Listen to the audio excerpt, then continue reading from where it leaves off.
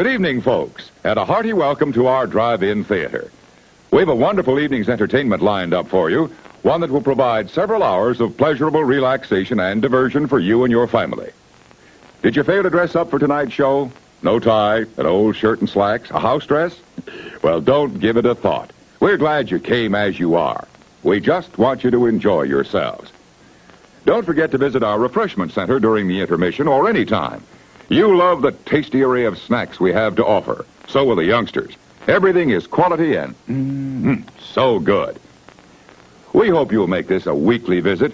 Bring the family. Bring your friends. There are always wonderful new pictures to see, delightful snacks to nibble, a gay, pleasant evening for all. Oh, a word of caution. Don't drive over 10 miles an hour in the theater area for your safety's sake. And Mom or Pop, go with the kids when they leave the car. We hope you have a wonderful time. Come back soon.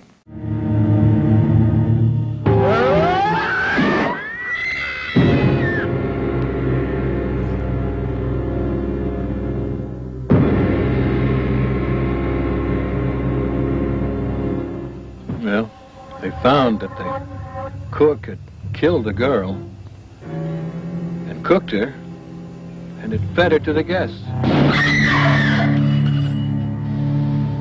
Did you find what you're looking for?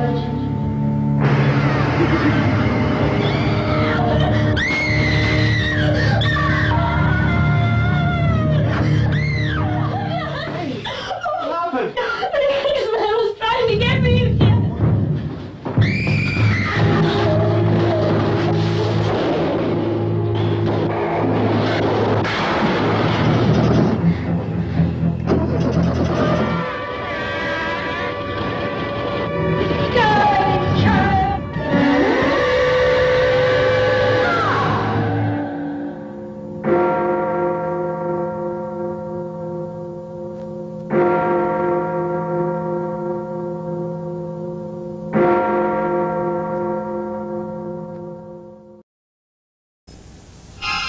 July 1960. While flying over a remote section of northern Canada, a Canadian aircraft patrol pilot suddenly encountered the huge shape of a strange, unknown giant. But what was it? And where did it come from? Now comes a motion picture that explores this incredible mystery. Don't miss Sasquatch, rated G.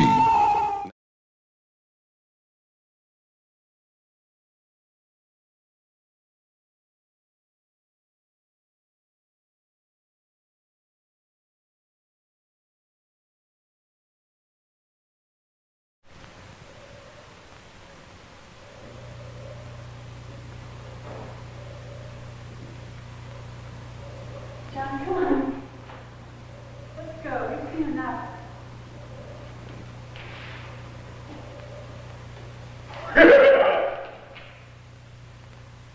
You said you weren't going to be scared. I lied a little. I was wrong. I admit it. Come on. I've lost my interest in old buildings. Let's go. No, not yet. Look, I admit it. I'm scared. What do I have to say? Why don't we go? Well, because I think you're going to be perfect. No, don't do that. Come on, please.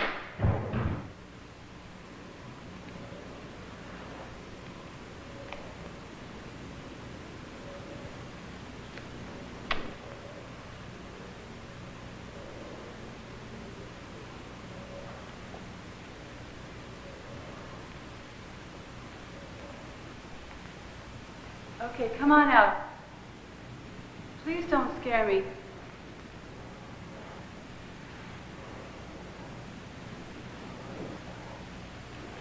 Where are you?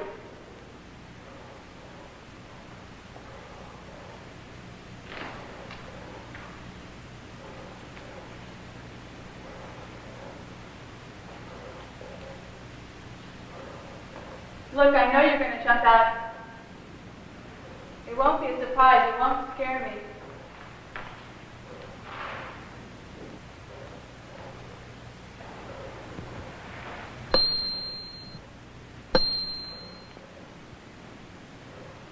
Come on out. Please don't hide.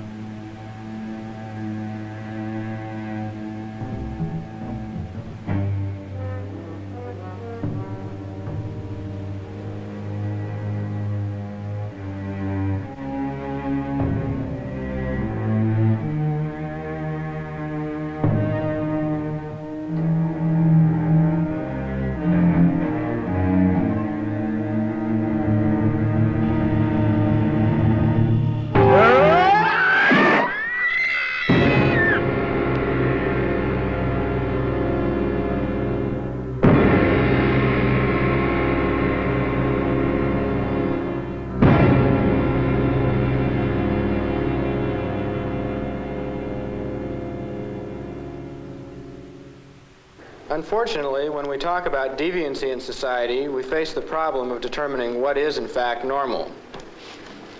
Of all the deviant behavior patterns we find in society, perhaps the most common is incest, followed closely by homosexuality. Both of these are culturally defined patterns, and societal attitudes towards them vary from one society to another. In fact, generally, we classify them as relative deviant patterns. Does anybody have the time? 5 after 12. Okay, that's enough for today.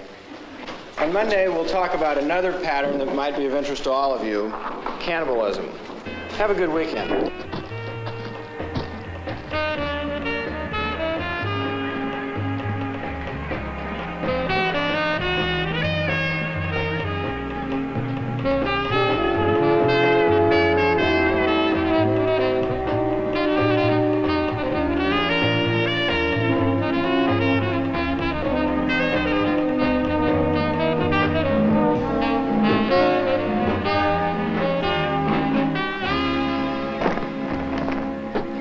Madame, keep walking. Act as if nothing is happening. If you value my life, please, madame, make pretend as though we are together. Huh? Do not look behind you, whatever you do. Don't look behind, please. Please do not look behind you. Well, now that you have looked behind you, let me ask you a few questions. No. Did you possibly see 2 men in dark suits getting out of a Citroën with a French poodle? No. No. Okay, then. How about 2 men in dark suits getting out of a Volkswagen with a German Shepherd? You saw that, no? Huh? No, I'm sorry. No, all right. Then, did you possibly see 2 gentlemen in dark suits getting out of a Rolls-Royce with a bulldog? No, I'm sorry, I can't help. Are you absolutely certain? I'm absolutely certain. Good. Then we are safe. Will you go on a picnic with me? Oh, you're too much. Please. No, I really can't. Please, look, I got a jug of wine. No. I got a jug of wine, and I got a loaf of bananas, and I got a piece of bread, and I need a thou, and you're a thou. Oh, thank you very much, but I really can't. I just can't. I have too much to do this afternoon. What could you possibly have to do that's more important than going on a picnic? I have a lot of homework, and I have to finish a painting, and it's almost the end of the semester. Are you a painter? Yeah, a little, you know. Do you know a painting called Déjeuner sur l'herbe? Oh, Déjeuner sur l'herbe. Déjeuner sur l'herbe. Yeah, I know it. And who painted that painting? Manet. Manet. And was Manet a great painter? Well, yeah, he was a great painter. He was a great painter. And what is that painting of? Could it be of a picnic? And what experience gave Manet the great power to portray it on canvas? Well, I would say it's because he suffered. And because he worked on his paintings hard, which I have to do, right? And he went on a picnic. You're right. He went on a picnic. But there were 2 men in that picnic. And there was a nude woman. And we just don't have the requirements. Oh, wait, that's okay. I'll be nude. Hey, wait! Why do these things always happen to me? Well, look, Jenny. You have to admit that picnic was a gourmet's delight. Yeah, I'll have to admit bananas and bread is pretty exotic. Hey, I have a question. How did you know my name? Psychic. No way. Good guess. Huh. Well, actually, I asked your professor. Are you in my class? No, I don't go to school. I work at the newspaper. Ace reporter, huh? Well, actually, for the time being, I ran errands. But I'm supposed to start writing in the feature section soon. What will you write about? Travel? You don't even know the way back. Wait, you'll see. We should have turned left back there. No, I'm absolutely positive it was right. We're going the right way. Believe me.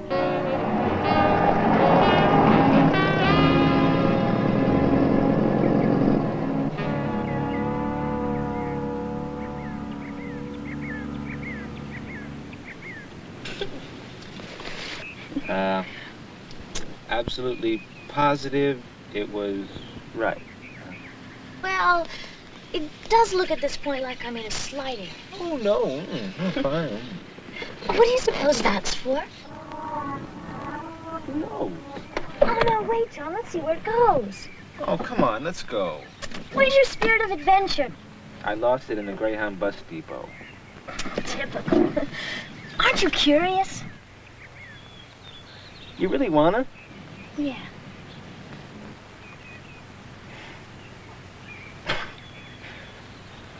Okay. Let's walk. Let's drive.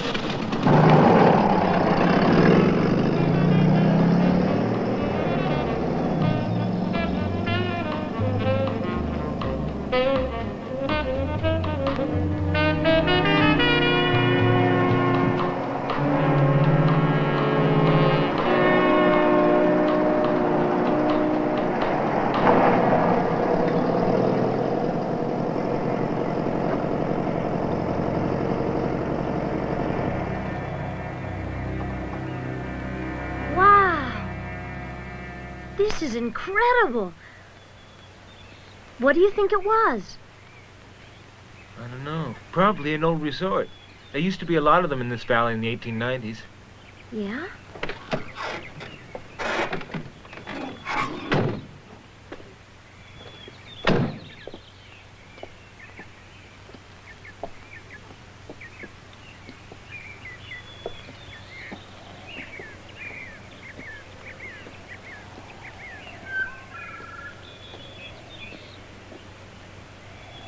Hey, Jenny! Look, I was right. Shoulder Spring Spa. Hey, you're not so dumb after all.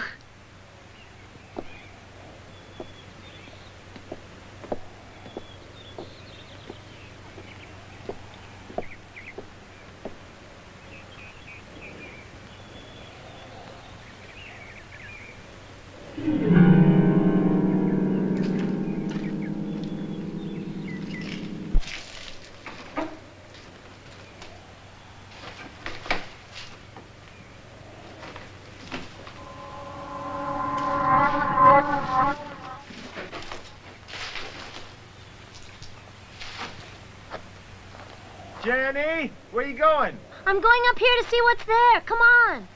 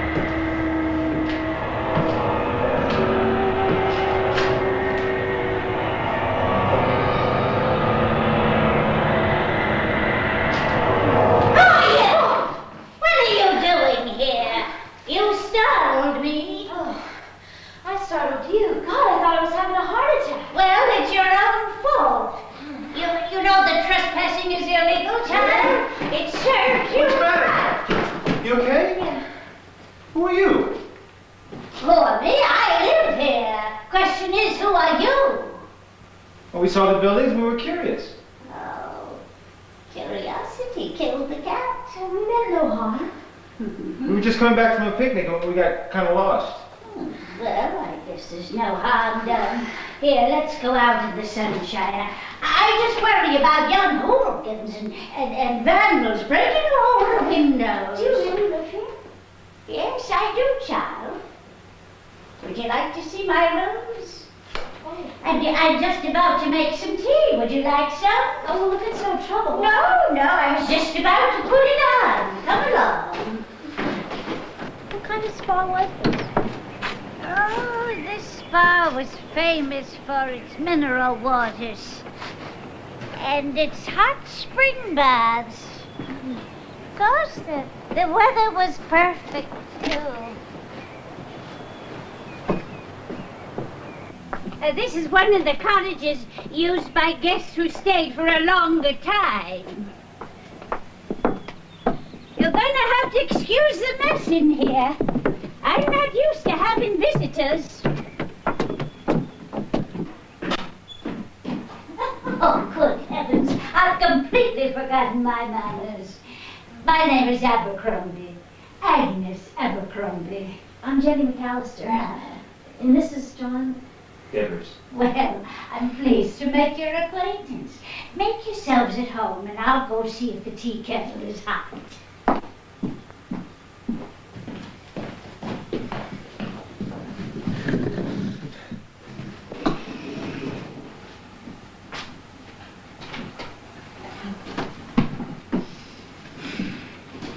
Oh, look, John, I wonder if she made There we go. Hey. Oh, thank you. Do you live here by yourself? Yes, I do, child. Actually, it's very comfortable here. These rooms look very comfortable. Do you use the rest of the house? Oh, no, I boarded most of them up. They're all falling down inside. How many other buildings are there? Oh, they're 13 and a half. And a half? You young people probably think we're silly, but we think 13's an unlucky number.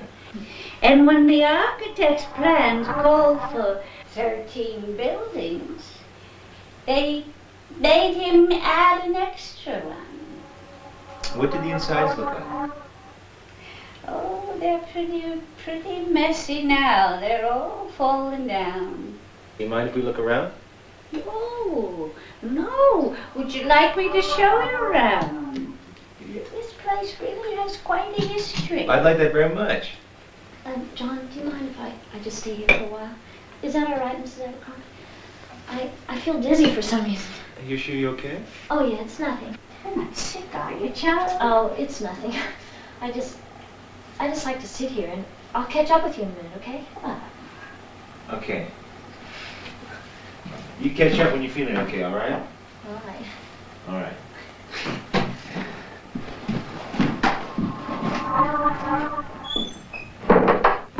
Of course, the basins are all over now.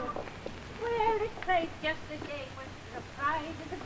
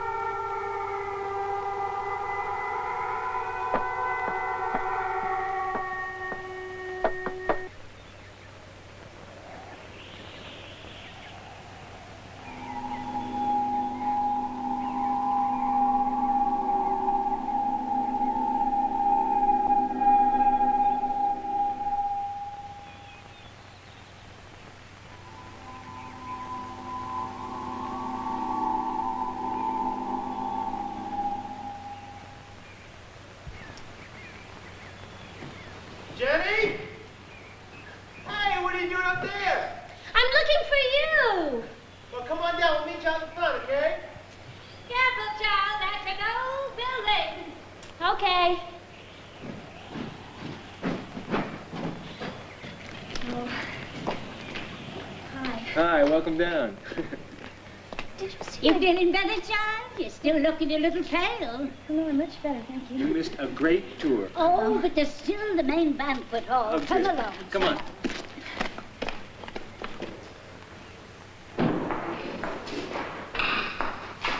Now, this is the great kitchen where they supply food for all the dining halls in the spa. 3 dining halls and the restaurants. It's a terrible mess. Oh, it used to be shining and beautiful. Hi, I'm a side of beef.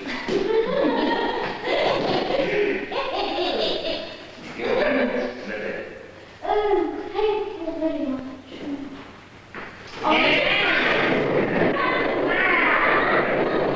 Sorry, as far as I go. When this refrigerator was first put in here, it was the largest thing anybody had ever seen. Oh, it is huge. Yes, so large. That's a shame. Oh.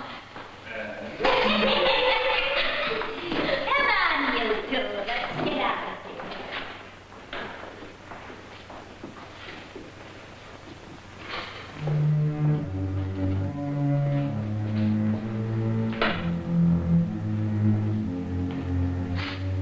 Mrs. Abercrombie, what's in these rooms? Oh, those doors have been locked ever since I can remember, child. The keys have been rusted and lost for years. Come on, let's get out of the sunshine.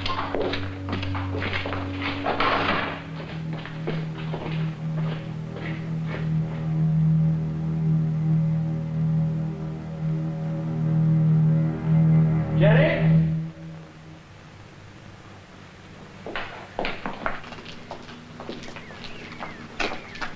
Well, thank you very much for the tour. It was really fascinating. But I guess we better get going if we want to get back before it gets dark, huh? Well, thank you both. I enjoyed your company. I'm sorry I startled you, child. That's okay. It was my fault, really. Nonsense. Now, you take care of yourself. I think you may be coming down with a fever. I will. Thanks again for everything. You're welcome. Come again sometime. Maybe we will. Bye-bye.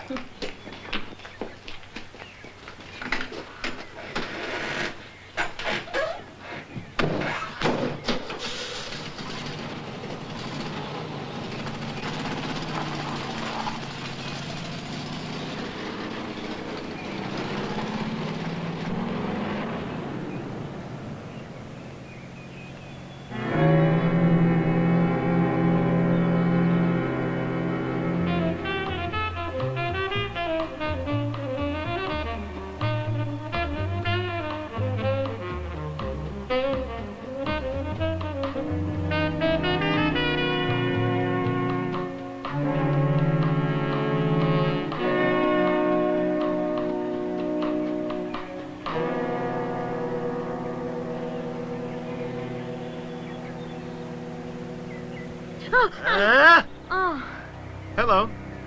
Oh, do you make a habit of dropping in on people? Well, it does get their attention. Oh, no kidding. Hey, I was wondering when I was going to see you again. Hey, look, I'm sorry. I've been really busy down at the paper. That's another thing. I called that paper where you work, and the person I talked to didn't know who you were. Oh, well, you probably spoke to the front desk. Well, they don't know me up there. Oh. I'm always in the back in the features section. Well, anyway, I was looking for you today. I've got a surprise for you. Oh, not another, Groucho the Spy all-expense-paid picnic, is it? Nope. Better than that. A whole day with me, ending with dinner on the town. Sounds promising. When? Saturday. Well, I think I'm free. I know you are. Well, you're right. Where are we gonna go? Well, that's the catch. Okay, what are you holding back? Where are you gonna take me? Soda Springs Spa. John, no. Oh, John, you know I don't like that place. I know, but listen, this is a great opportunity for me. I told my editor about the place, and he thinks it's a perfect subject for a story in the features section. Oh, that place gives me the creeps. Oh, come on, please. I mean, this is my first chance to do some actual writing. Next time, you can pick the place. Really? I promise. And it won't be so bad. I mean, after I get a few pictures and get the facts from the old lady, we can drive our cars back to the city for dinner. Our cars? Yeah, that's the other thing. See, I'll be doing some work north of there, and I thought maybe you could drive your own car up and meet me out in front. John, couldn't I go with you? You can't. It's somebody else's story. I'm just taking photos. I wish you could, but it's impossible. Look, I really want to spend the day with you. It would mean a lot to me. Please? Okay. What time? 12 o'clock. You better be there. I'll be there before you, for sure. You better be.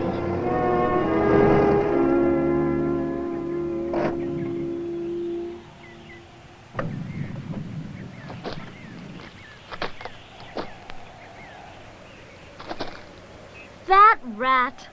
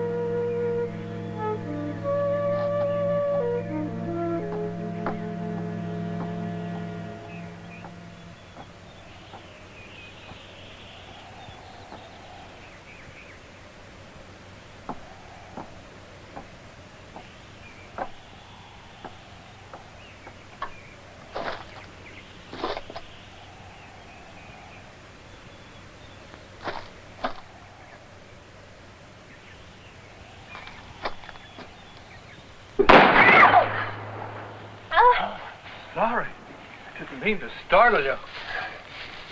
God, this is getting to be a habit.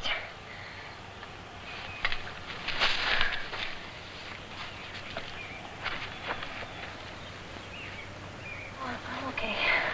I didn't expect to see anybody here. I didn't hear you coming. And I had a quail right in my sight. I'm glad you didn't have me in your sight.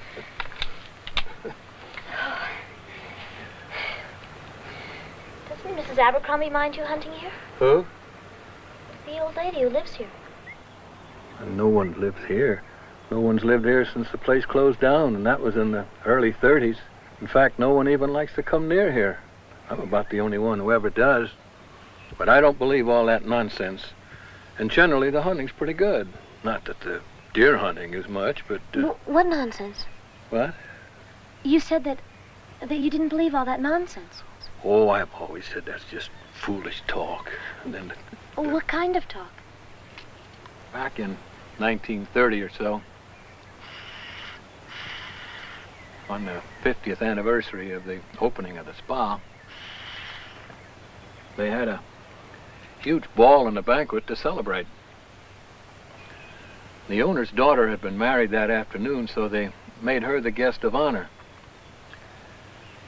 Well, when everything was ready for the banquet and everyone was ready to start, the girl was nowhere to be found. So they waited and waited, and finally they started the banquet without her. And then, after everybody had finished eating, a couple of the guests went out into the kitchen to congratulate the cook on the wonderful dinner. And they found that, well... Yes? Well, they found that the cook had killed the girl and cooked her and had fed her to the guests. Oh, my God. That's my sentiments, exactly. But as the story goes, that was the end of the spa. It closed that night and never opened again. Why did the cook kill the girl? They never figured that out. And they never caught her. Her? Is this story true? No, of course not. I think it's all legend and not fact. But the old people in the valley really believe it. There's people who swear that they've seen the ghost of that bride out here walking around in a white wedding dress. And people have come out here and were never seen again. And a lot of other such nonsense. But I figure that the spa closed because they just ran out of money. Yeah, I like that reason best. Oh, that must be John. Oh, he's a friend of mine. I'm supposed to meet him here. Well, thank you for everything. And for not shooting me. My pleasure. Bye. Hey, wait. This is the quickest way out to the front. Oh. It's faster going through here. Now this is the back of the main building, and you can cut right through here. Okay. Yeah. Kind of spooky, isn't it? I thought you didn't believe that story. Well, I don't believe it, but still kind of spooky. Right down there, and to the right. Okay. Thank you very much for everything. Don't mention it. I hope I see you again. Well, I hope I see you, too. Bye-bye. Bye-bye.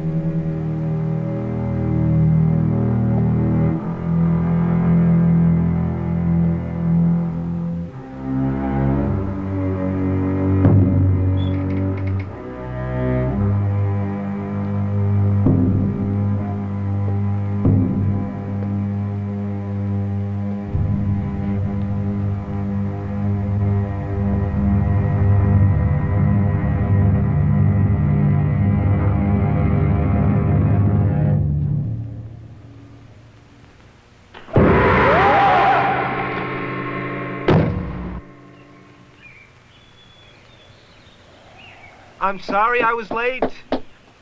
Have you been here long? Yes, but, John, listen. Everything's gone. Gone? When I got here and you weren't here and nothing else was either, I thought I was going out of my mind.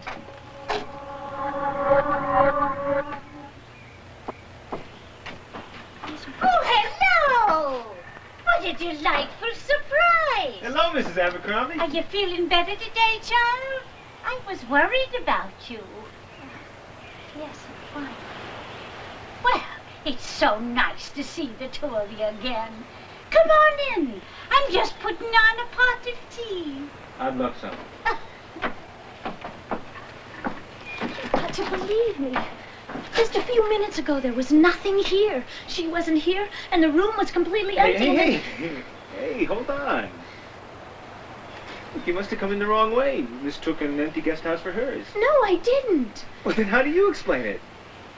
I don't know. I don't know. I just don't like it here, John. Please, let's go. Now you're being silly. Look, relax. You feeling okay? Oh, damn it, I'm fine. Okay. Just must have made a mistake. Tea's ready. Come on in. We'll be in a second. You okay now? Oh, I guess. It's just that I was so sure.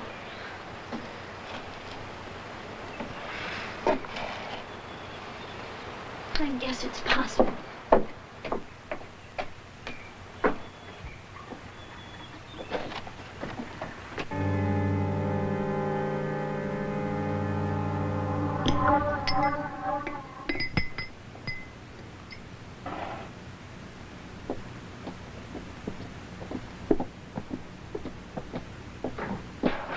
You must think I'm an awful housekeeper. Every time you come here, the place is a mess. Don't be silly, it looks fine. Now, tell me, what brings you two back here so soon? Such an unexpected pleasure. Well, when I got back, I was telling my editor about the Your editor? Do you work for a magazine? newspaper. Oh. I hear you. Be careful. It's very hot. See, I don't exactly work for them yet. I mean, I don't write, but... There you go. Thank you. But I think I've got my chance now. I think I can do it, and I think I'll get it. The editor thinks that the resort would be a perfect subject for a feature story in the Sunday section. And if I work one up, he's willing to make every effort to try and get it in. So if you're interested, I brought my my tape recorder, and I'd like to take a few pictures and ask you a few questions. Now, you were saying... Oh, well, my editor thinks that the resort here would be a perfect subject for a feature story in the Sunday section. So, I brought my camera and my tape recorder, and if I can impose on you for a little longer, I'd like to ask you a few questions. Oh, of course. I find the whole thing so exciting. Good. Say, listen, I have something that might interest you, young man. I have a scrapbook with all pictures of this resort. I'd love to see it. Yeah, there's a picture in here of my father. Here, let's shove this stuff over here. And some of those carriages I was telling you about. What's that? Well, let's see. Let me see. His father-in-law. Oh, there's it. There. Okay. Yeah. Yes. Oh, that's beautiful. Isn't that lovely? Oh, I wish you could have seen it. It was all kept like Yes, that. but you see... Excuse me. I think I need some air. Are you all right, John? You look awful pale. I just feel dizzy again. I'll go outside for a while. Hey, Jenny. Want me to come with you? Oh, no. Get your story. I'm sorry. I'll just be outside. I'll be fine in a minute. Okay.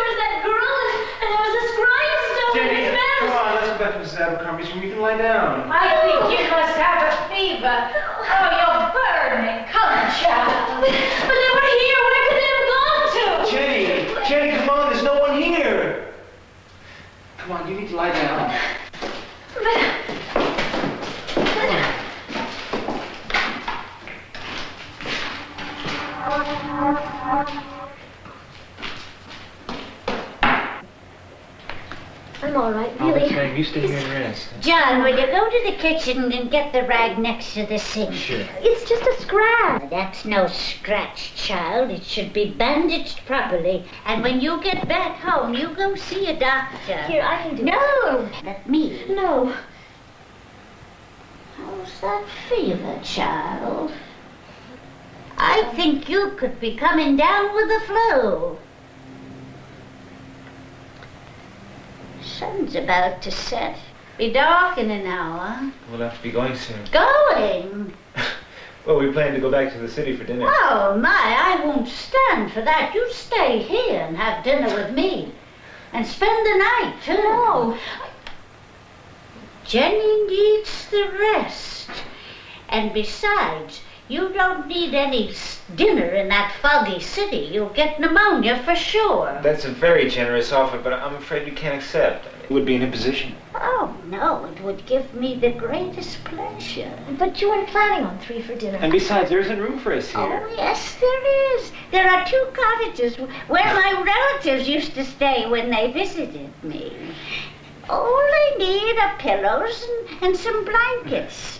Of course, I'm afraid it's a little dusty now. Oh, that's very kind, Mrs. Abercrombie, but No, hush, child. I insist You need the rest. It's all decided. I won't hear anything more. I'm going out now and make the beds.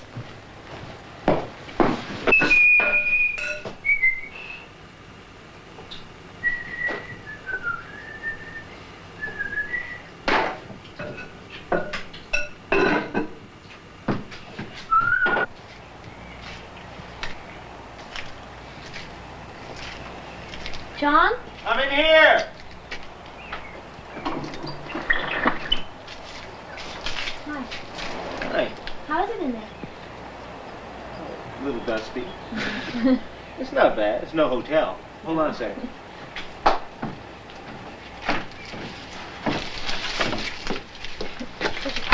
Thank you. No, second thought, I'll wear it. Thank you, sir.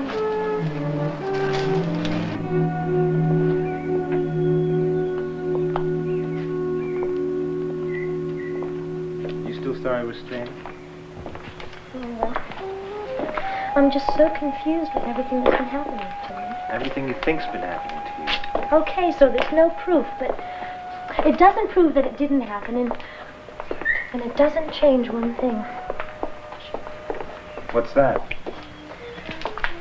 That I saw Mrs. Abercrombie coming out of that padlocked room that she told us she didn't have the key for. Jenny, you gotta believe me. Mrs. Abercrombie was with me the whole time, talking about the resort.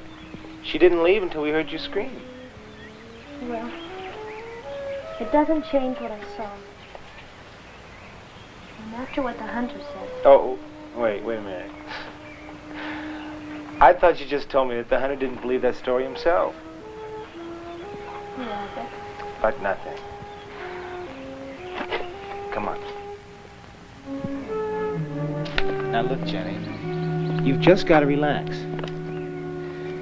You've probably got a touch of some bug that's going around and it's playing tricks on you. maybe so. Anyway, I'm glad I'm not here alone. You know, abandoned swimming pools always intrigue me. When I found one when I was little, I used to jump in and pretend I was a Christian being thrown to the lions. No! What? No, to me it's the scene at the end of the monster movie when the heroine is finally trapped by the grotesque beast. In a swimming pool? Sure. Step by step, closer and closer, the beast came to our heroine, poor Miss Betty Lou. Until, at last, there was nowhere left to go, and she was trapped.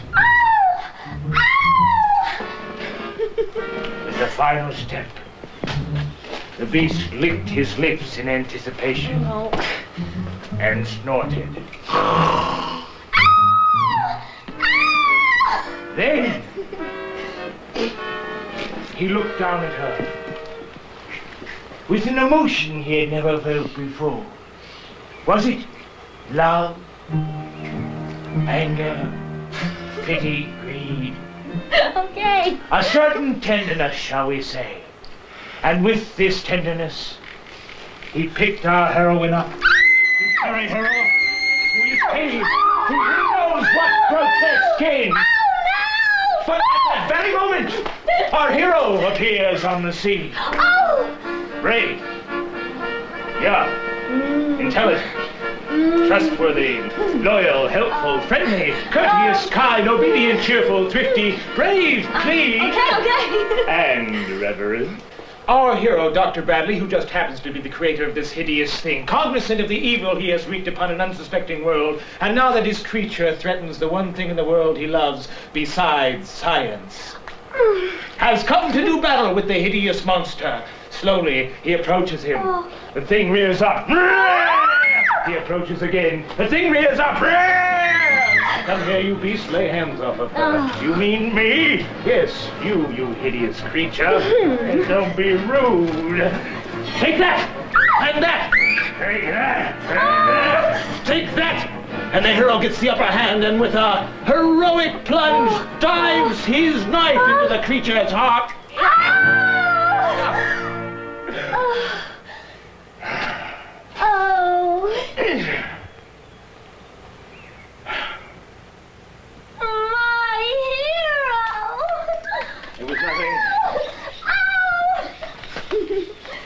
Slowly the hero takes the heroine into his arms for the ultimate kiss and final fade-out.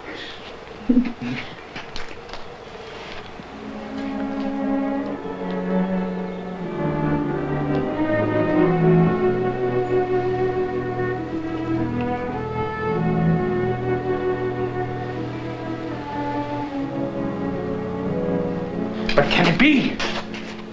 Why, our hero is no hero at all, but Dracula's nephew out for a bite. Oh, you never stop. Ah. Oh. Oh, John. What? Come on, John. Okay. What? What? Come on. What? Please. What? What? Come on. Stop. What? Okay. What? Stop. What? Please stop. What? Please stop. What? Please stop. What? John, please. What? Please. What?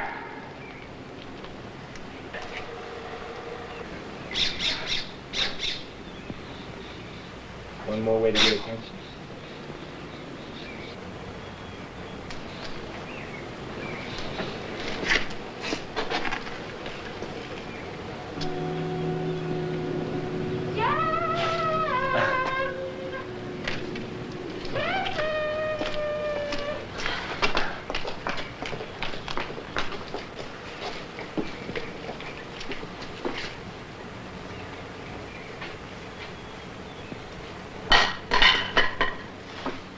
What do you think will happen to the resort, Mrs. Abercrombie?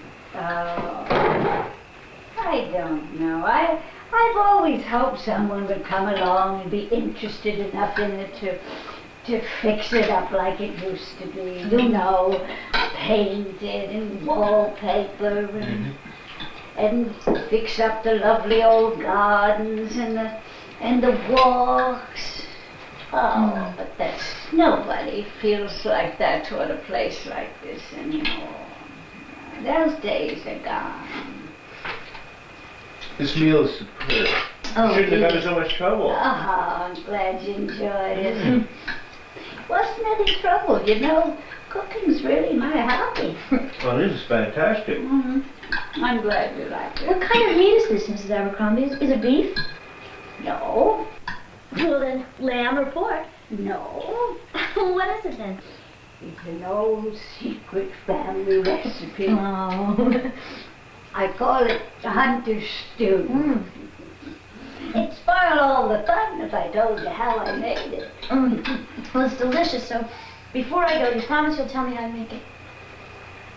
Yes. I promise to tell you how I make it before you go. Good. Now, anybody for some wine? Oh, I love some. You, child? Oh, thank you very much. Good, good.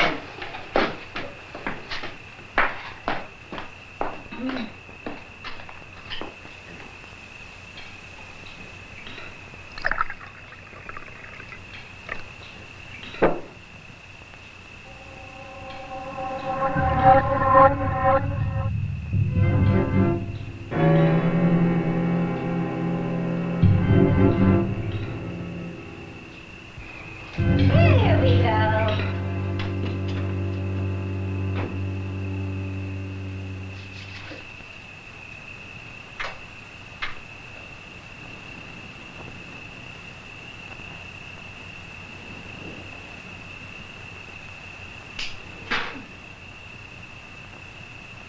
I propose a toast to the hospitality of our generous hostess. Yes, indeed. Thank you. Oh, what a clumsy fool Let me get it. Please. How unfortunate. Please don't make me stay. Let's go tonight. Jerry, don't get yourself all excited again. Please. There's got to be a perfectly logical explanation for... for everything that you think's been happening to you. You've probably got a fever and you're overtired. Oh, please, John. There's nothing wrong. Believe me. I'll take care of you.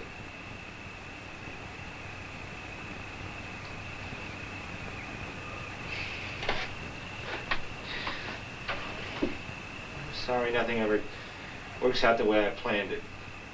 It's the story of my life. Some dinner in the city. Yeah. What you need now is rest. I'll be right next door. Tonight you get some sleep, and then tomorrow we'll try to figure things out. We'll find your hunter friend, and we'll go see what we can find out in town about our Mrs. Abercrombie, okay? You promise you'll help me check it out? Cross my heart. Don't say that. What's this? It was here. I guess she left it for me to wear. Really? Hey, come on, let me see it. Well, it's not exactly Playboy. Thank goodness. Good night.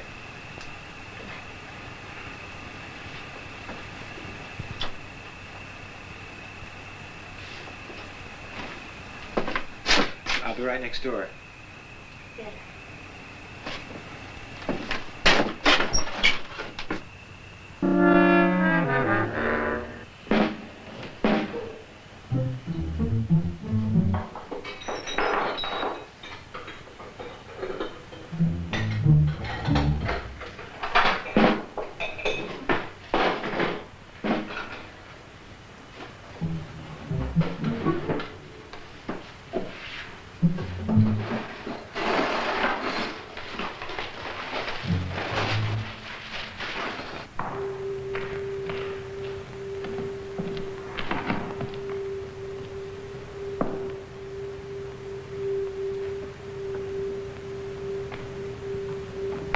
Where are you? Oh, good God. Now listen, everything must be exactly the same as I told you. Most important, the circle. Don't worry, it will be. But why do we need all this? We didn't have to with the others. The others were not the same. She must be just like that first bride. Okay. Now, remember, we waited for tonight for a reason, so that it can be just the same. She must die between midnight and 6 in the morning. A second before or after. I'm having trouble with our helpers. They're too anxious. They could spoil everything.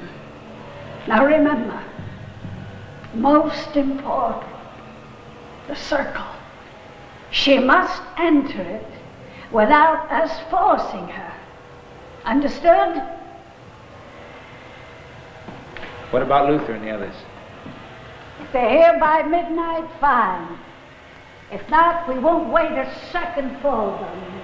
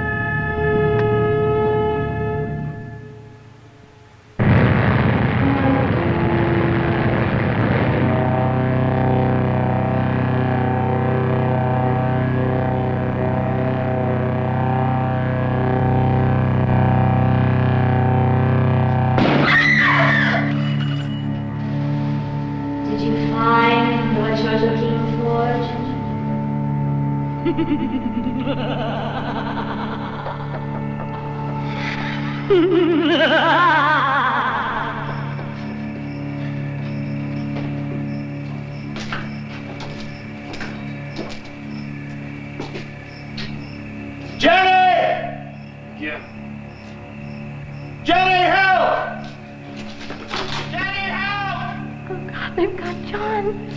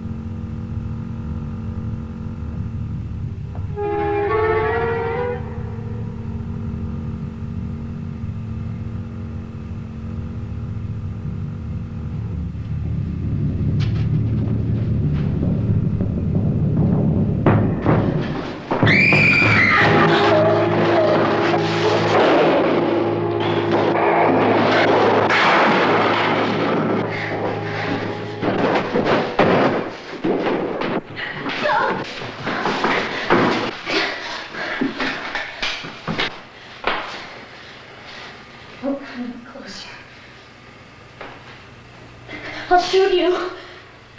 Please. Please. Please.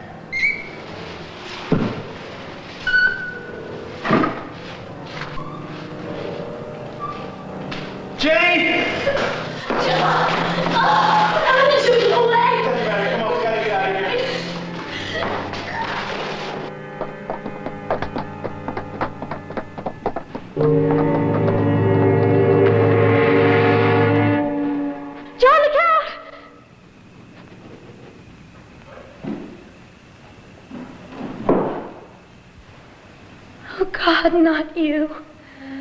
I'm sorry, Jenny, but you are so perfect.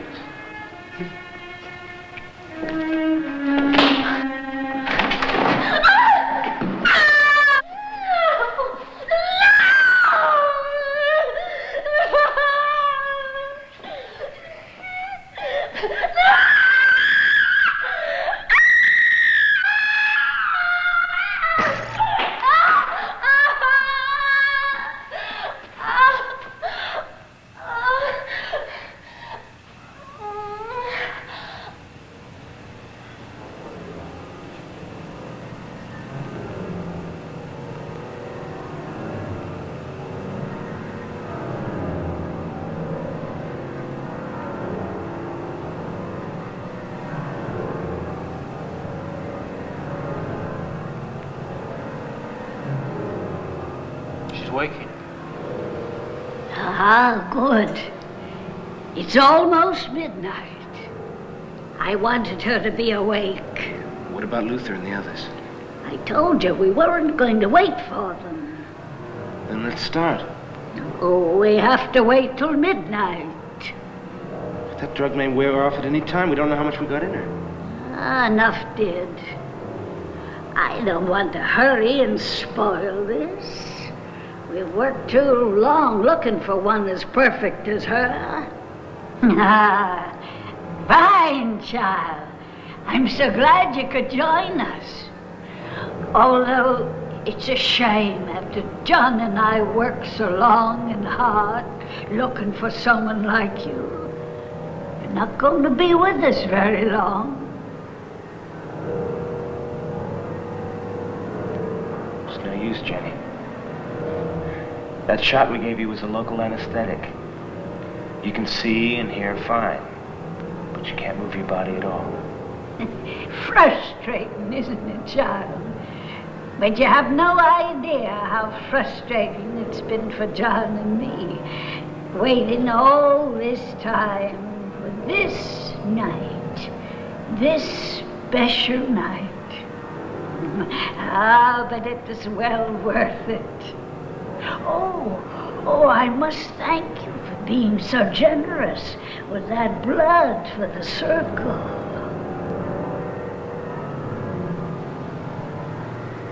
It's almost time. Fine, child. In a moment, you're going to learn the recipe for my hunter's stew.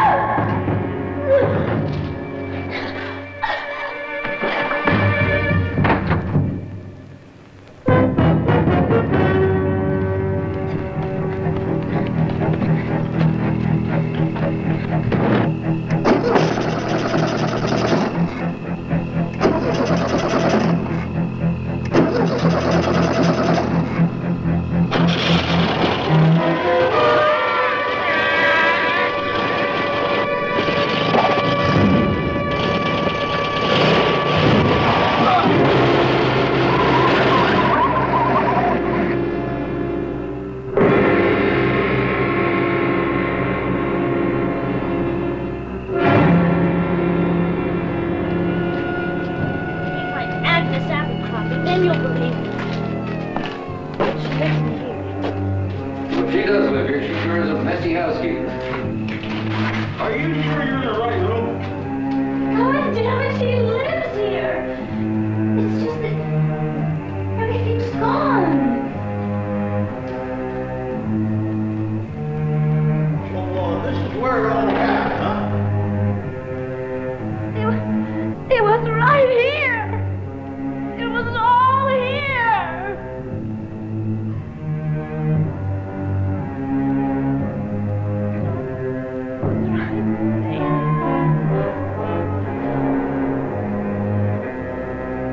How about telling us the truth? It happened. It happened.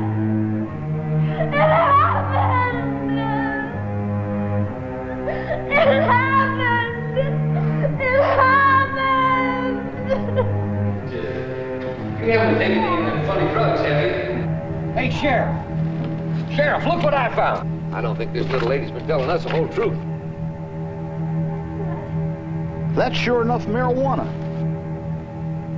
That's not mine. Well, it's your car, ain't it? Yes, it's my car, but those are not mine. I'm afraid you'll have to wait here a while. Sheriff, this little lady don't deserve no private sale. Put her down there with the other one.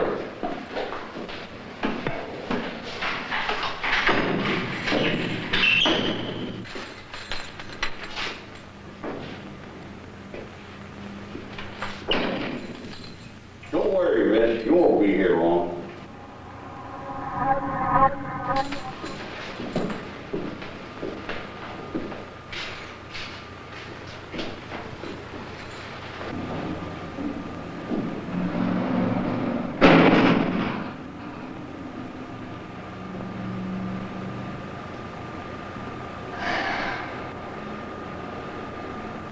I wonder how long I'll have to be here.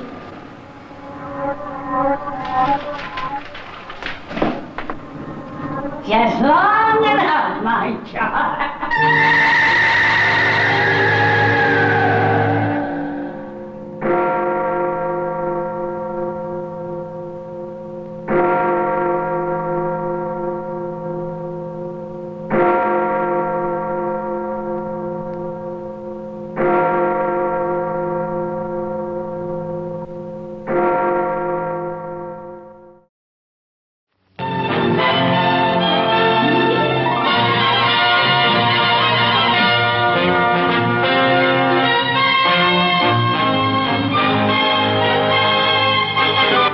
It's refreshment time, and our refreshment stand is loaded with good things to eat. There's crispy, crunchy popcorn, and hot, delicious buttered popcorn, lots of candy, and frosty, refreshing cold drinks. Why not treat yourself at the refreshment center now? As you leave the theater, folks, please be careful. Don't let this happen to your car. Be sure to remove the speaker before you leave. If you should accidentally pull a speaker loose, please turn it in at our snack bar or box office. Thank you.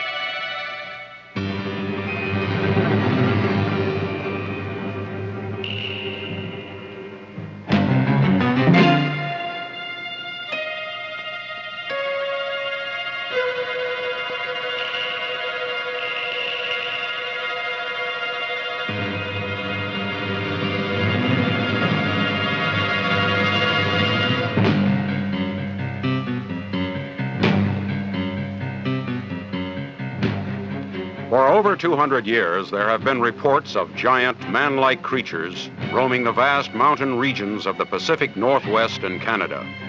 Hundreds of people have encountered these creatures the Indians call Sasquatch.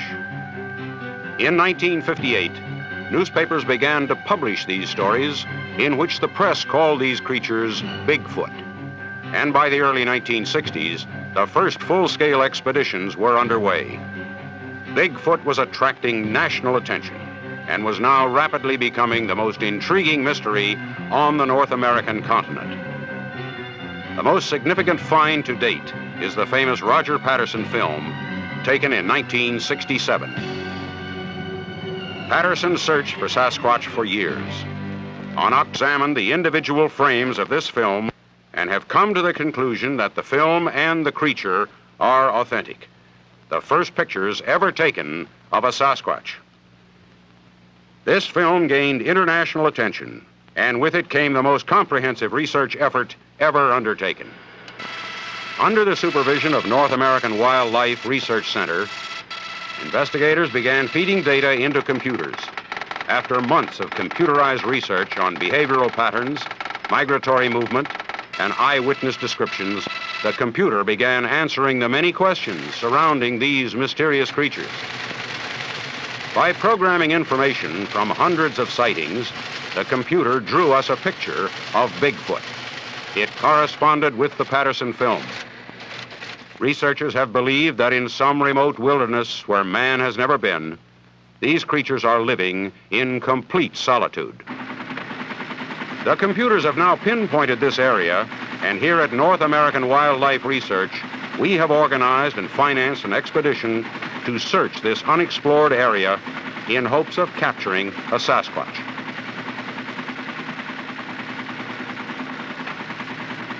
The final destination of this expedition is north of the river the Indians call the Pecatow, in a primitive part of northern British Columbia.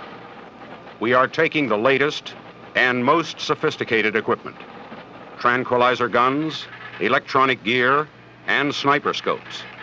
If we capture a Sasquatch, we will implant a small transmitter and release the creature so that it can be traced by radio and studied scientifically. Deep in the heart of the vast wilderness of the Pacific Northwest and Canada, a legend extends back into the spoken history of the earliest Indian tribes. This legend is about the mysterious giant creatures that inhabit these forests. The description of these creatures by those who have seen them gives one the uneasy feeling that somewhere, roaming free and wild in these deep, dark valleys, is a living, breathing reminder of mankind's prehistoric past. This is the legend of the Sasquatch. Today, this legend continues to be told in the Northwest by many responsible people who have reported sightings and encounters with Bigfoot. Because man has never been able to capture a Sasquatch, this creature has become the world's most intriguing mystery.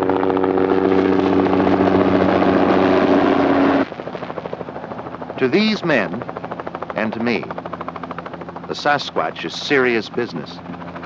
This is the beginning of one of the most extensive expeditions ever organized to search the rugged, uncharted country of British Columbia for Sasquatch.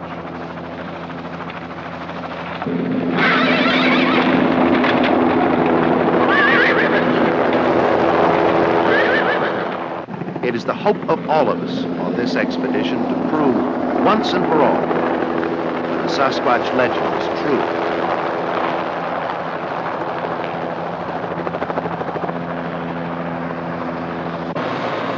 I'm Chuck Evans, the leader of this expedition. I'm the chief investigator for the North American Wildlife Research Center. The man I'm talking to is one of the most distinguished anthropologists in the world, and my good friend, Dr. Paul Markham. He's done extensive research into the Bigfoot phenomena, and he's now one of the leading authorities on Sasquatch. He has helped plan and outfit this expedition, and he's organized this base camp. Coffee? We are now in the last phases of our preparations and hope to shove off sometime this morning. Hank! When did you get in? We got in yesterday. Had quite a trip over those mountains. Hank Parshall is an Idaho rancher and one of the country's leading experts on tracking dogs. Because of his keen interest in Sasquatch, he has volunteered his horses, dogs, and time for this expedition. Hank first heard of Sasquatch when he was a small boy, and throughout his life he's talked to many people who claim to have seen one. One of the most colorful characters of this expedition is Joshua Aloysius Bigsby. Josh has been a fixture around the Northwest since the turn of the century. He claims to be at least 80 years old, but no one knows for sure. Not even Josh himself. He's probably the last of the mountain men. He knows every trail in these mountains, and so does his faithful mule, Zeb. Josh is important to this expedition because he is the only one who knows the way to the Pecatow River. From there, Tekka Blackhawk will guide us. Mr. Evans, thank you. Your knowledge of the land beyond the Pecatow River is crucial. It's a relief to have you here. Well, it's a pleasure to be on this trip. Have you had a chance to work the dogs? Tekka is a graduate from the University of British Columbia and comes from one of the largest Indian tribes in northern Canada.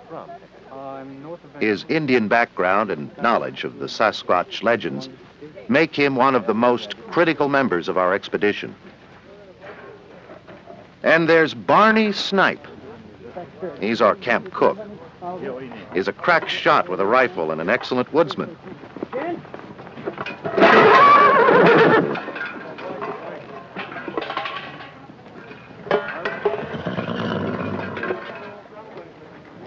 He's a little clumsy, but his coffee isn't bad.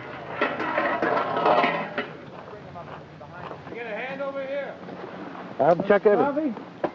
Bob Vernon, National News Service. Has Dr. Markham gotten you squared away? Yes, and that horse Hank Parshall introduced me to kicked me in the knee 2 seconds after I met him. I'm glad it wasn't more serious. They tell me that you don't see the point of this expedition. That's right. I don't believe in Bigfoot. I'm here because I'm good at my job and the pay's good enough to make it all seem practical, if not desirable. I'd much rather be back on the streets in New York City where the enemy is visible and real instead of chasing some mythological boogeyman in the woods. Can we see you over at Central, Chuck? Be right there, Paul. Bob Vernon is a reporter for a major news service assigned to do a story on our expedition.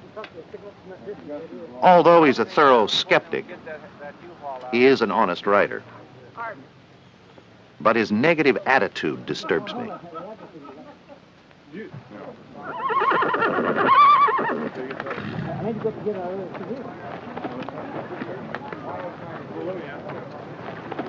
Hank, are you about ready?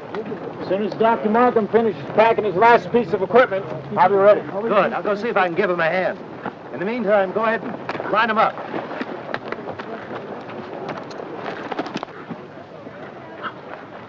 Paul, can I give you a hand? No, thanks, Chuck. I've just about got it. Well, Hank is ready when you are. Okay, I'll be ready in a moment. Vernon, you about ready? Yeah, I'm ready. This wilderness we're going to can't possibly be as primitive as all these elaborate preparations make it seem. Well, just hang in there. You may be in for a few surprises.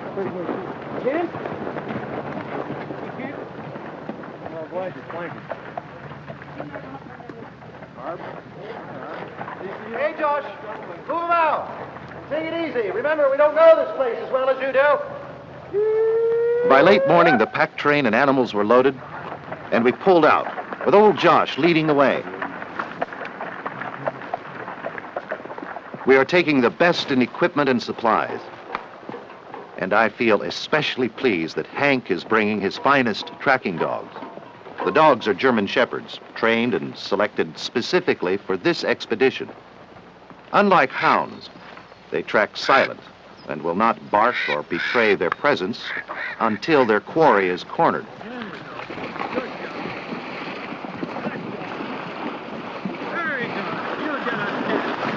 We were happy to be on our way, but as the chopper buzzed us a last goodbye, we realized that we were leaving our families and civilization behind. It will be weeks before we are resupplied by parachute.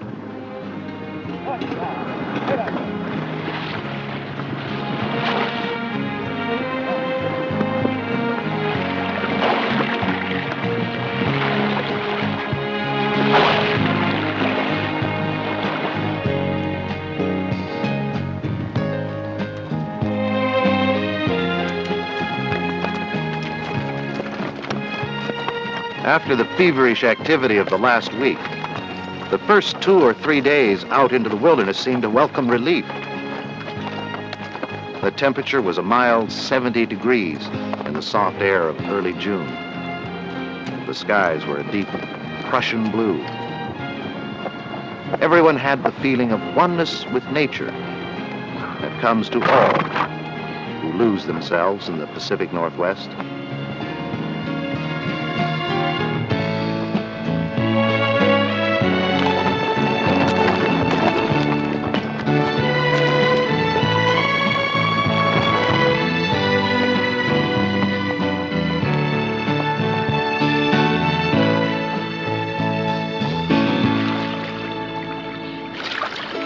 It was early summer in the high country, the best time of the year.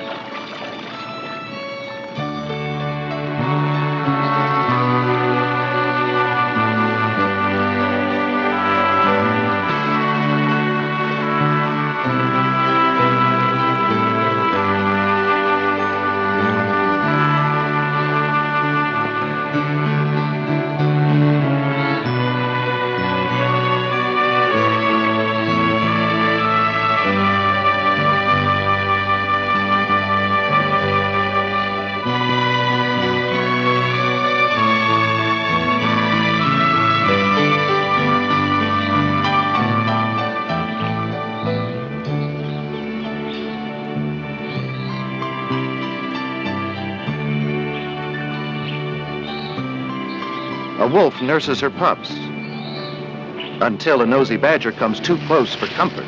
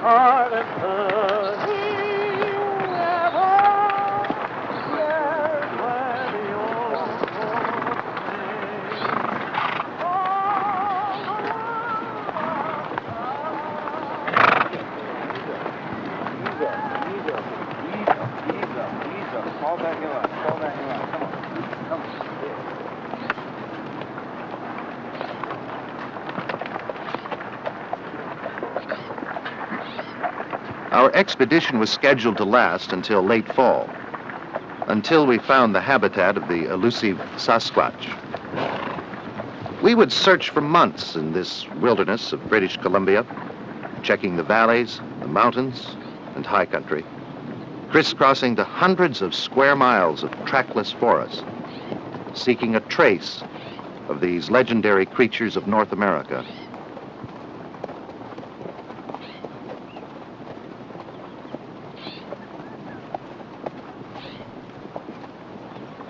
We rode through this beautiful land of mountains and valleys for the first weeks, camping each night by some mountain stream.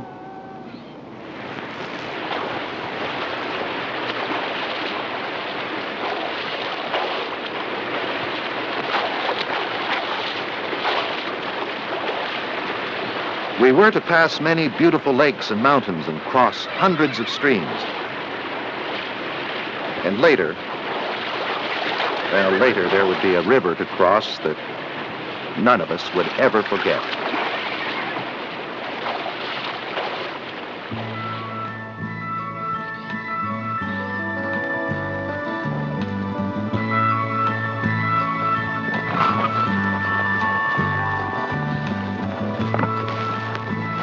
By unspoken consent, the journey was quiet as we traveled through the forest.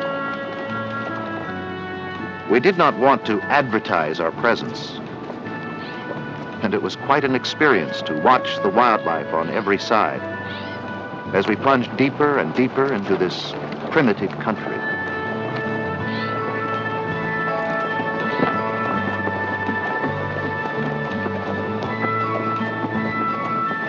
We had been climbing steadily since our departure, and everyone now enjoyed the magnificent scenery that lay in front of us.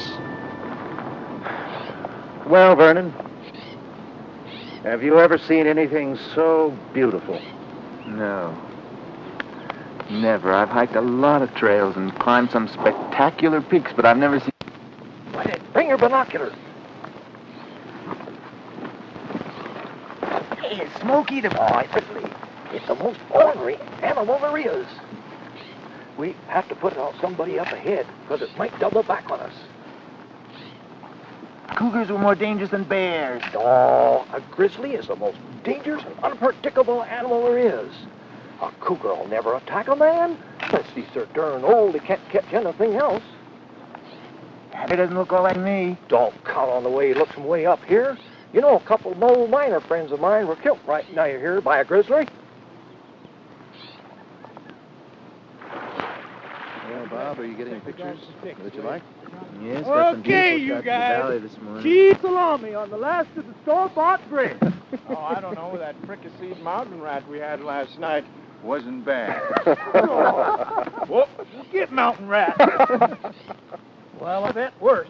I remember back in 05 when we was caught in the back country, not to eat except gopher. You ever ate gopher, fellers? Well, it ain't the best in the world. Then again, it ain't the worst either. And Josh ought to know. Josh, how far do you figure it is to the Pecatow? Well, at the rate we're going, I figure it'd take about 3 weeks, maybe 4, unless we run across one of them critters. How many sightings have there been in the area to the east of us, Paul? I've got 4 in 1966, 9 in 1972. To the north of us, there have been more than 20. How can you be sure there are Sasquatch in the area where we're going? Our computer readout shows there have been numerous sightings in the area north of the Pecatow. That particular area of BC has been taboo for my tribe and others for as long as Indian history goes back. The early white explorers couldn't get anyone to guide them in. Take a look at this map. This area, it's all dense forest. Running east and west is the Pecatow River. All around the perimeter, we show various sightings of Sasquatch. How large would you estimate that population to be? Well, there's really no way to tell. We don't have enough information on how the Sasquatch lives. Josh, show us where we're headed. You see that third range of mountains over there? Yeah. Well, just behind that is the Pecatow. And just beyond that is the land the Indians call Haya country, or Forbidden Land. You can't see those mountains from here, but they're there. And so's the critter.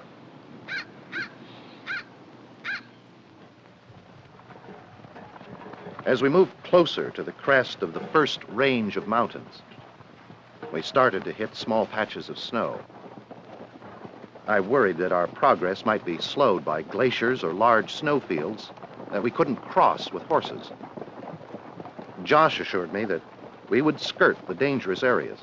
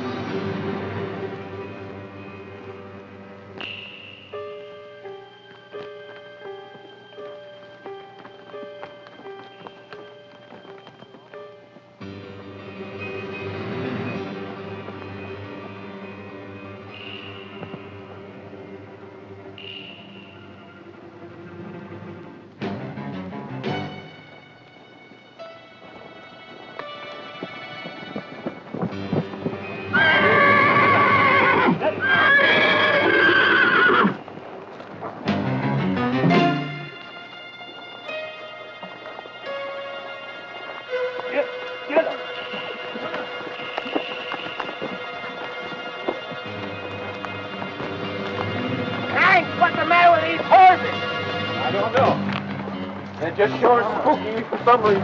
Oh, get out.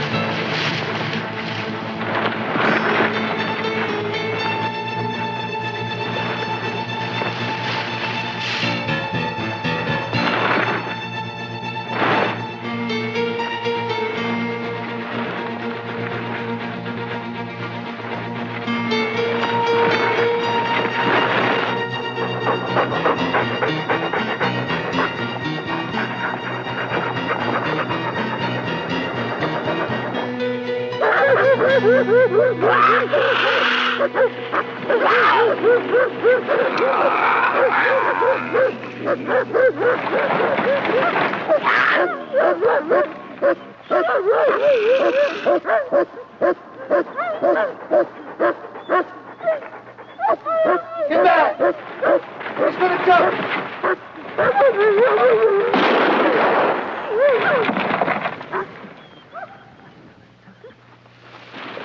Good shot, Barney.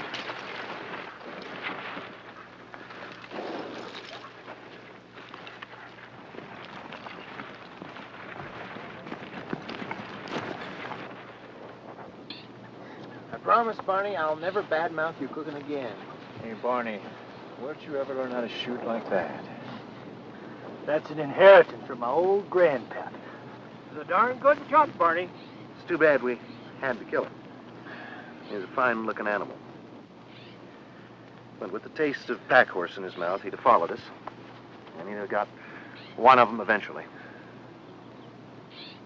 What's the damage, Hank? Well, the horse is all right. The cat didn't cut him too bad. It's a good thing. We needed that pack horse. Well, we'll rest here for an hour. But we've got to be leaving. We've got to be to the next valley by tonight.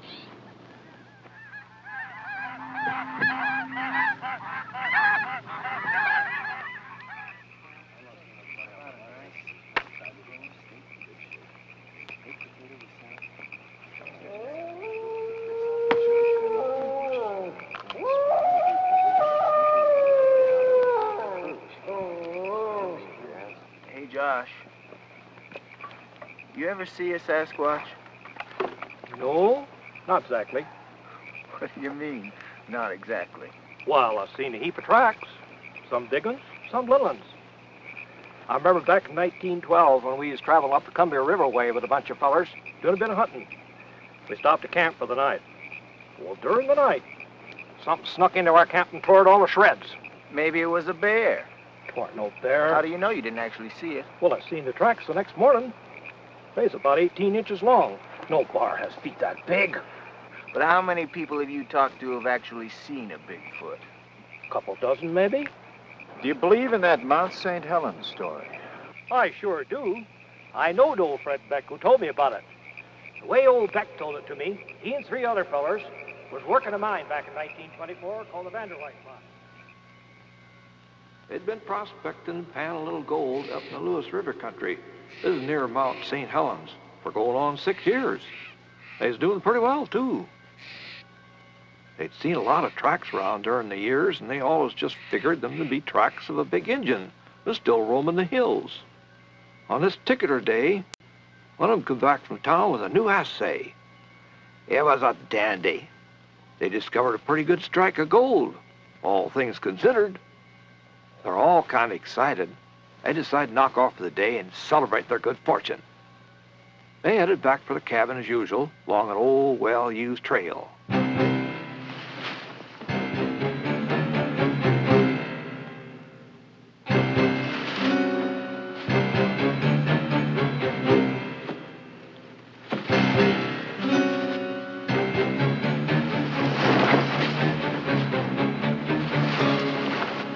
About midway up the trail, they began to hear the sounds of footsteps behind them, and off the sides, too.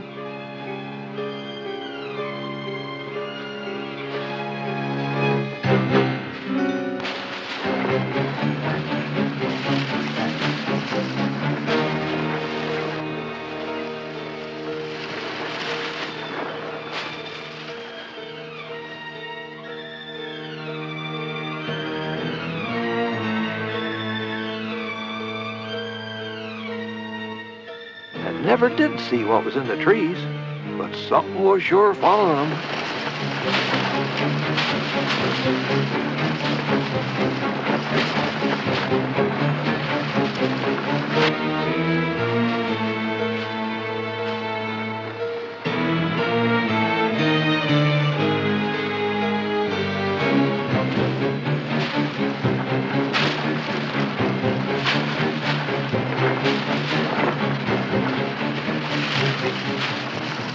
By the time they got back to the cabin, they were pretty scared.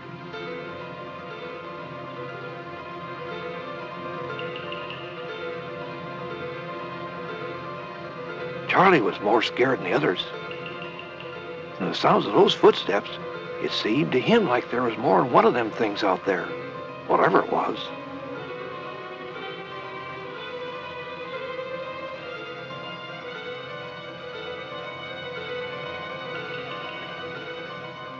Well, they decided they'd eat a quick supper and go to bed.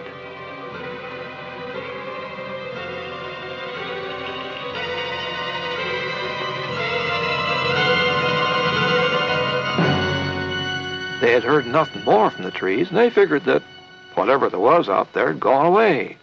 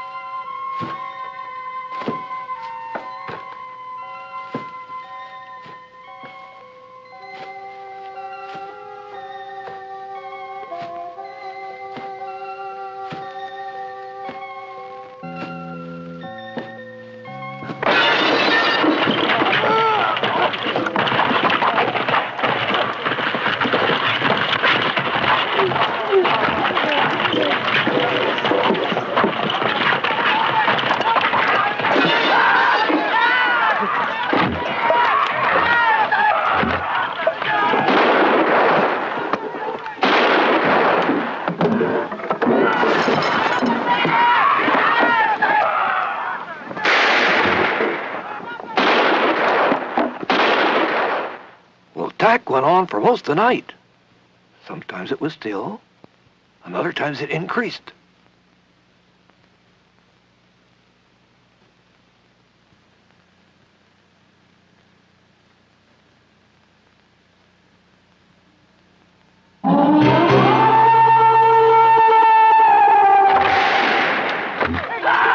Kept crashing down, the cabin kept shaking, and they kept shooting. But they never knew if they hit one of them. Well, just before dawn, the attack stopped. All around the cabin were large footprints of the critters. They was over 18 inches long. And there's a ton or two of rocks that had been thrown down from the ledge. Fred said the apes had did everything they could to get into the cabin. It was built too solid. To this day, that canyon is called Ape Canyon.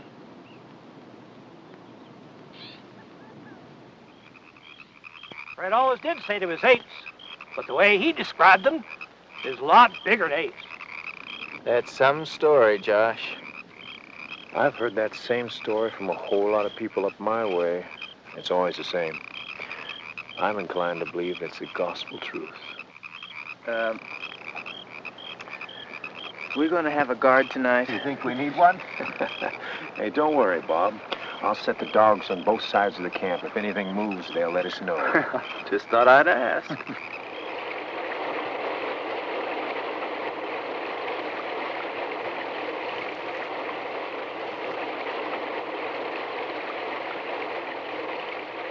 Each day on the trail brought a new experience. Hank noticed that Ochako seemed nervous. A little later, he found out why.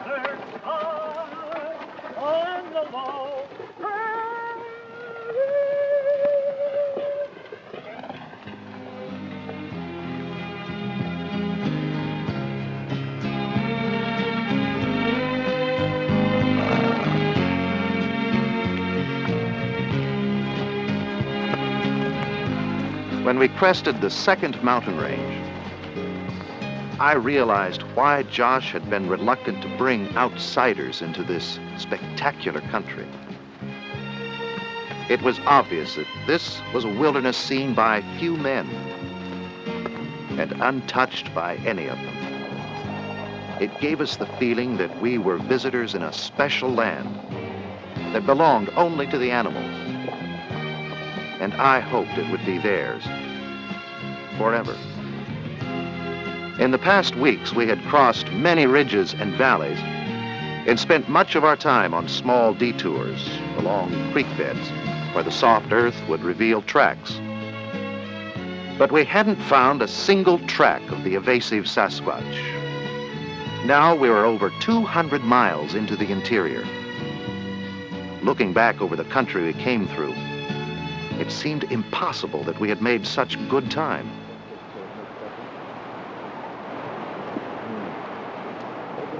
It was the 4th of July, and we made camp early. The long, hard hours in the saddle made us appreciate any brief moment of relaxation we could find. But we didn't expect the celebration that was beginning to shape up on a nearby glacier.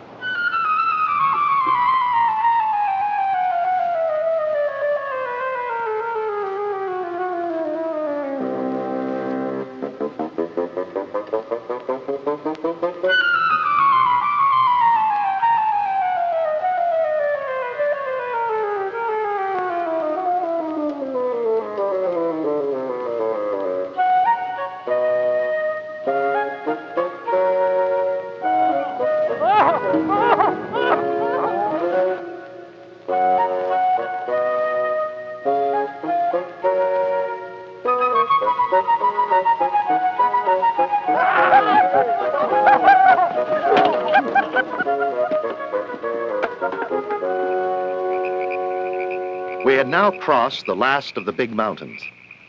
From here on, it would be a long downhill ride into the canyons of the Pecatow. Josh estimated about a week to reach the river. But it had been many years since he had traveled this country, and I had the feeling that, well, that he was not certain about what might lie between us and the river.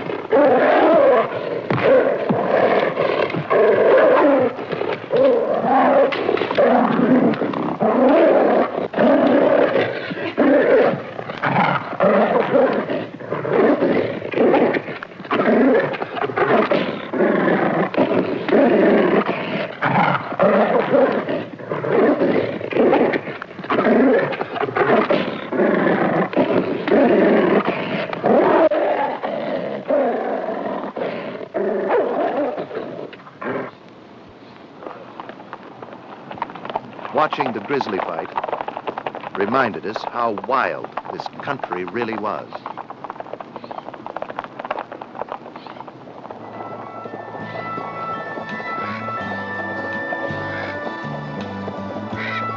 We followed the game trails whenever we could. Some days we made good speed. Other days we were slowed by heavy timber.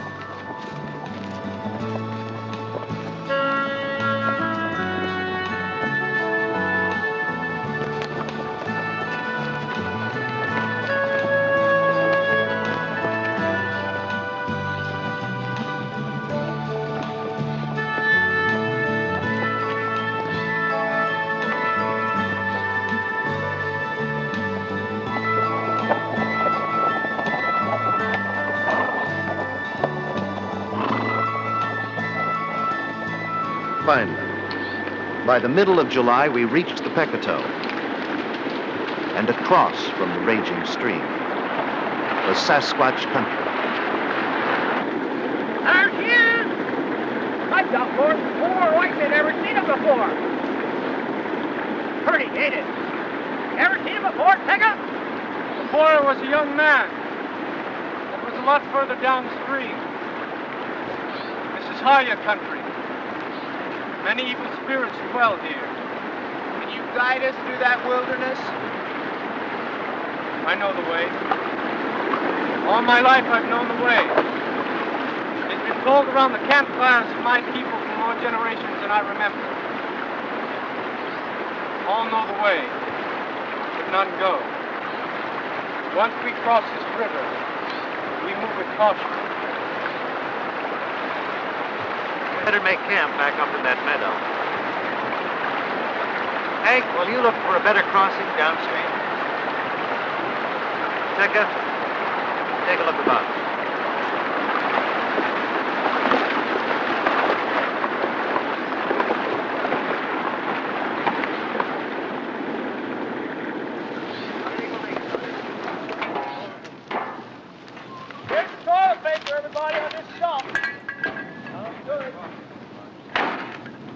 down for me.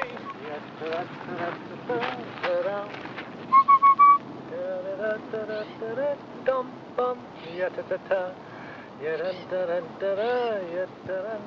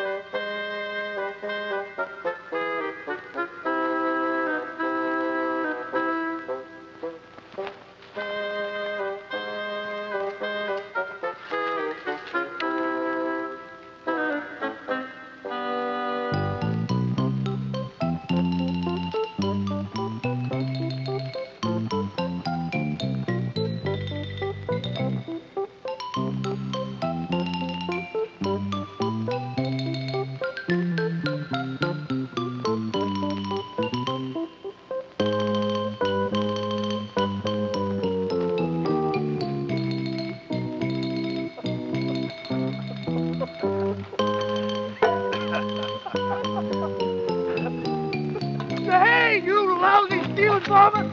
Go! Go get him, Barney! What? Don't get lost!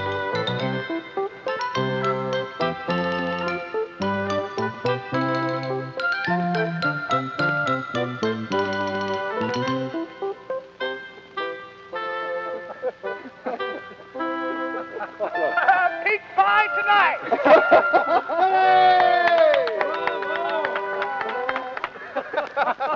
Lo, the mighty hunter returneth.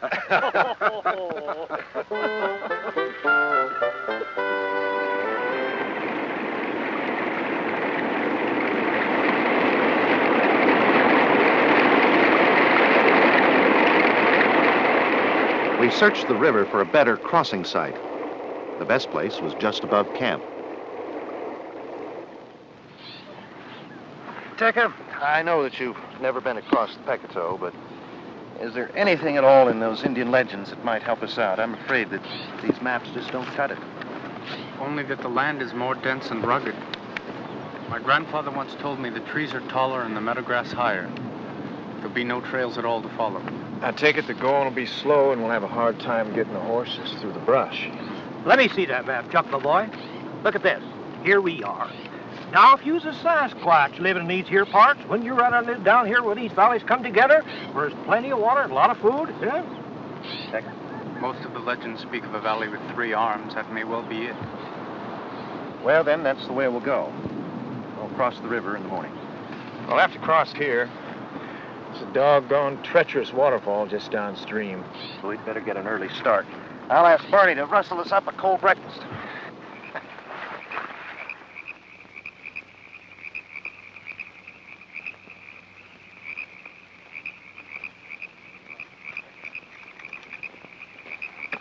I had Tech to train up the dogs tonight. They're a little restless.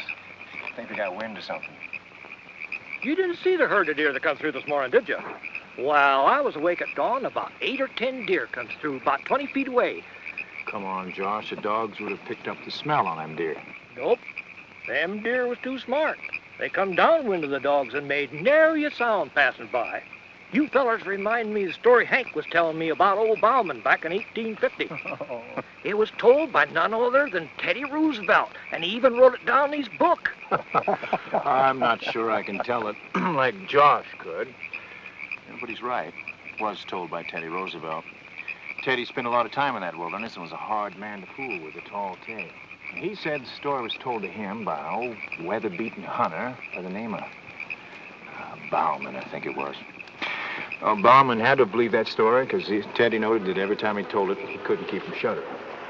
The whole thing happened back in 1850 when Bauman was a young man. Him and his partner was trapping up in the mountains in Idaho. And not having much luck trapping, Bauman and Jessup, not being superstitious men, decided to go up to a particular small stream that was said to have a lot of beaver. But to get to that stream, they had to travel by way of a pass that Well, it had an evil reputation ever since the year before when a hunter wandered into it and was killed by some wild beast.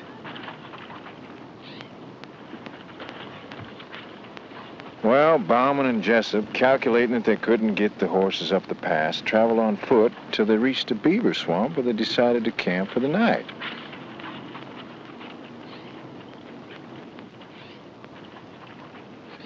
Well, there's still a few hours of daylight, so they built a small lean-to and went on up the creek with the traps.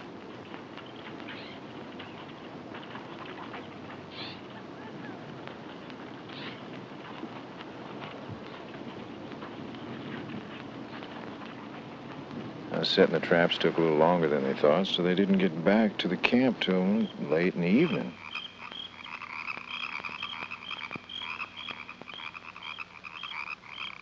When they came into the camp, the whole place was just torn up.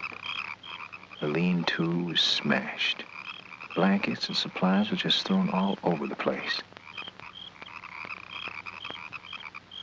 And all around the camp, there was footprints just as plain as if they'd been made in snow.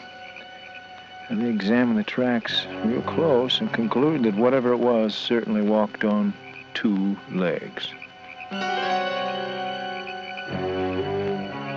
It was getting too dark to tell much. The 2 men went on to bed with the intentions of studying the tracks in the morning. About midnight, Bauman was awakened by some kind of noise.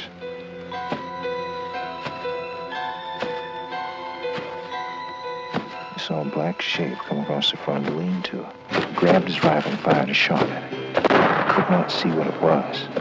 All he knew was that it was running fast. Well, after that, both of them sat by the fire the rest of the night, keeping a close watch for that doggone thing. Whatever it was, that thing came back and stood for an hour or so in the trees across the swamp.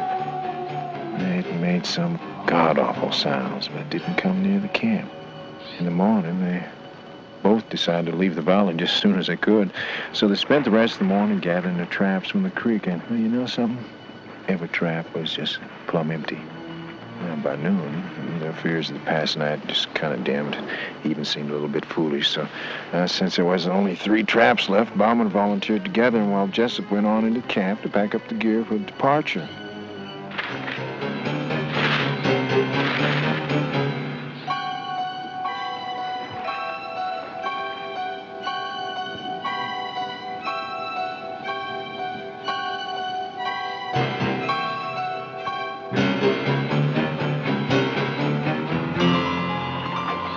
When Bauman returned to the camp, everything was quiet. He hollered for Jessup. There was no answer. Then, Bauman caught sight of his friend. He was dead. His neck broke, just like it'd been nothing but a twig.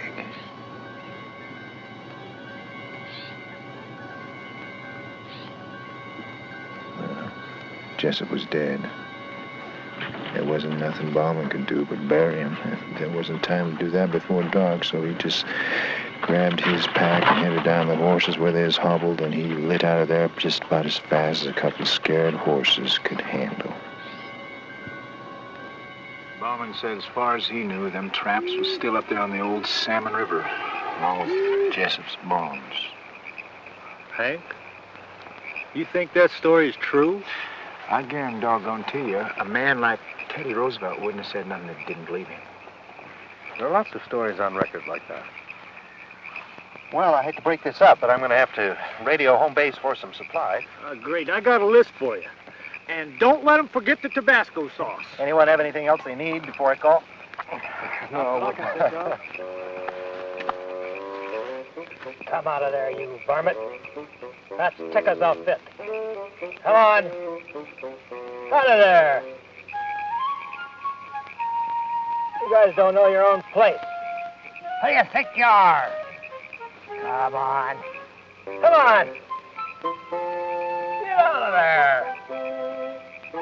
You varmint, you! We suggest you approach from the east out of the sun. The wind is at 5 knots. Roger.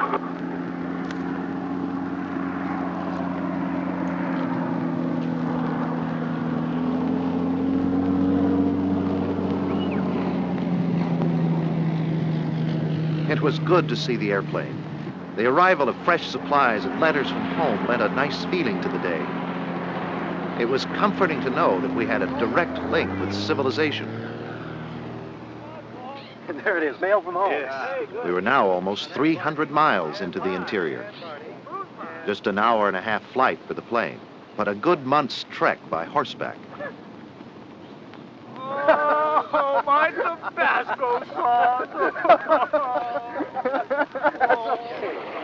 Later that morning, we attempted the river crossing. It was just as tough as we had thought. The rapid flow of the water and the depth of the stream made it extremely hazardous. Hank started across with the pack horses.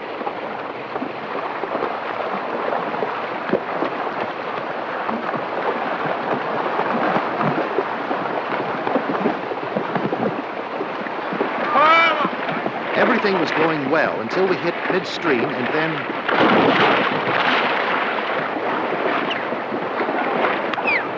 the river was sweeping horses and riders downstream.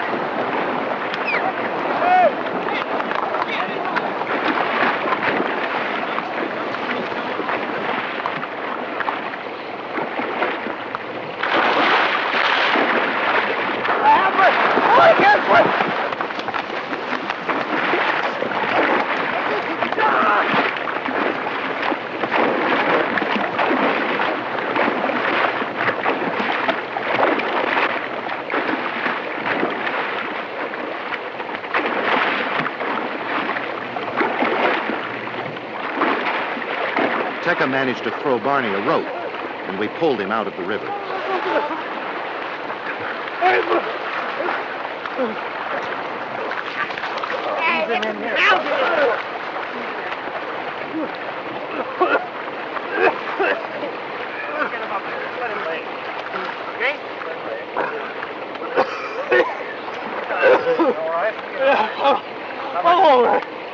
How much water did you swallow, Barney? Did you get my hat?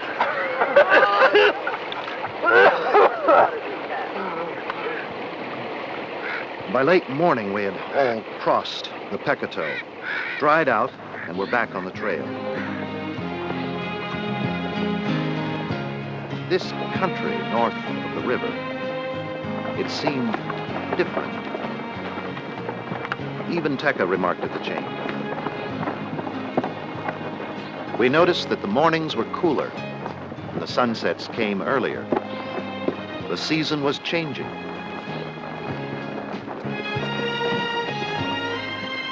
This country held a unique fascination for all of us. It was obviously virgin wilderness.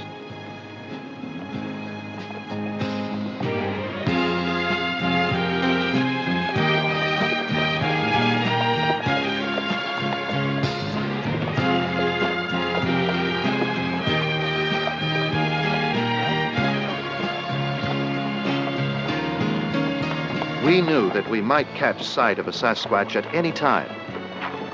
This knowledge would keep us on the alert from now on.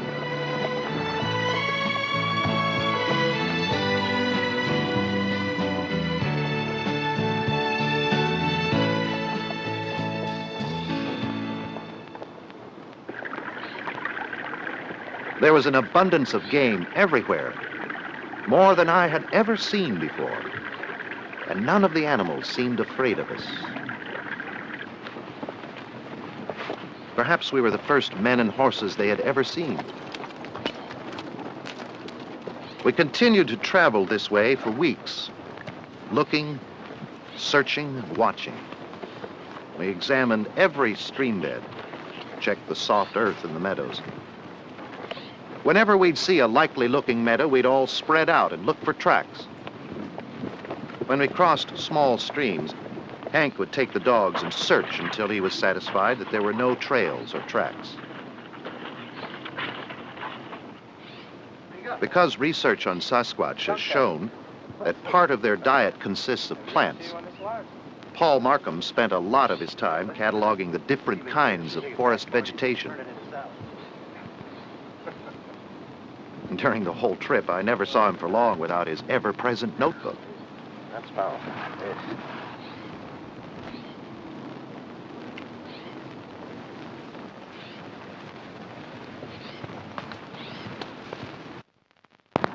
The going was slow and tough, through heavy timber, many times with no trail at all. We began to wonder what had happened to the valleys we had spotted on the maps weeks earlier at the Pecatow River. Some days we were hindered by brush so thick that Tekka had to cut a trail before the horses could move through.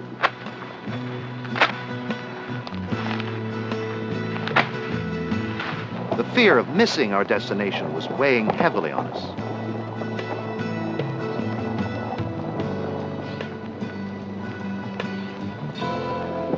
Even some of the meadows were treacherous. My horse, Lava, became mired in a meadow bog. For 3 hours, we worked in the mud while the mosquitoes worked on us. Lava had given up, so I did the last thing I could think of to save his life. The whipping worked, and Lava made a final lunge and freed himself from the mud.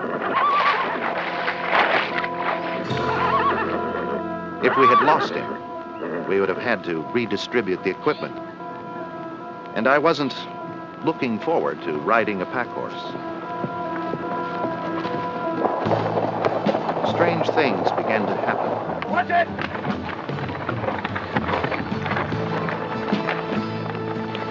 It was as if someone or something was trying to stop our progress. We began to worry. Were these attacks or simply a quirk of nature?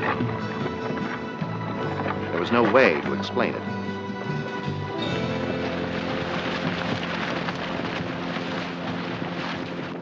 We were all feeling the strain of the long trip, and Bob Vernon was becoming more cantankerous as each day passed. The wilderness had not changed him as I had hoped. The horse is a little jumpy. I hobbled him instead of tying him up to a picket line. I think we need a guard. There's nothing to guard against around here except 300-pound mosquitoes. Well, then you ought to be able to hit one. Does that mean it's my turn? Vernon, that attitude of yours is going to get somebody killed.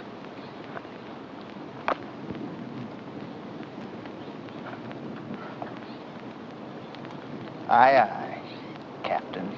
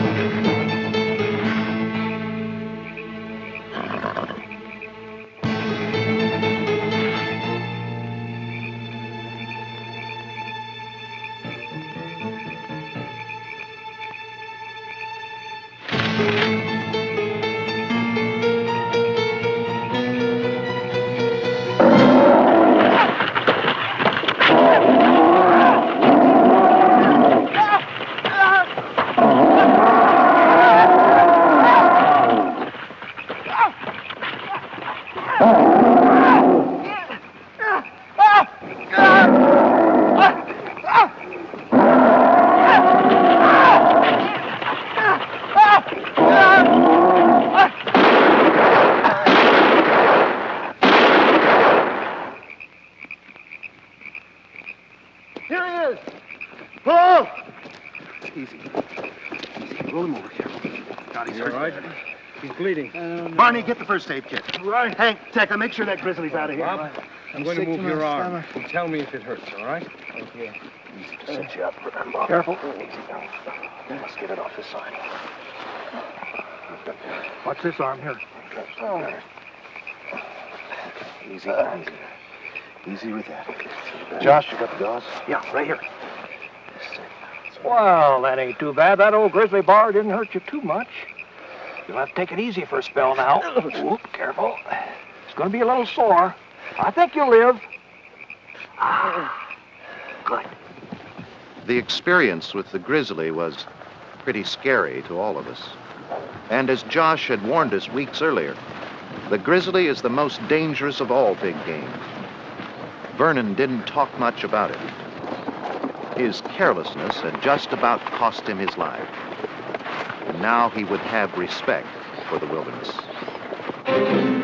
On the morning of the 10th of September, we broke camp and rode as usual.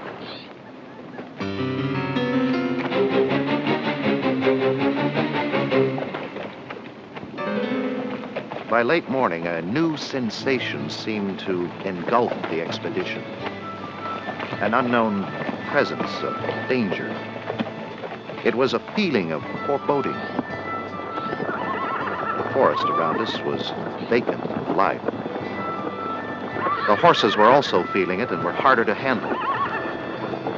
This uneasiness continued all day. That afternoon, we reached the first valley. After almost 3 months on the trail, we were now entering the area where the computers had told us a population of Sasquatch might exist. Would this be the place where we would find them? No modern expedition had ever encountered a Sasquatch except for Roger Patterson's. Perhaps our effort would be for nothing.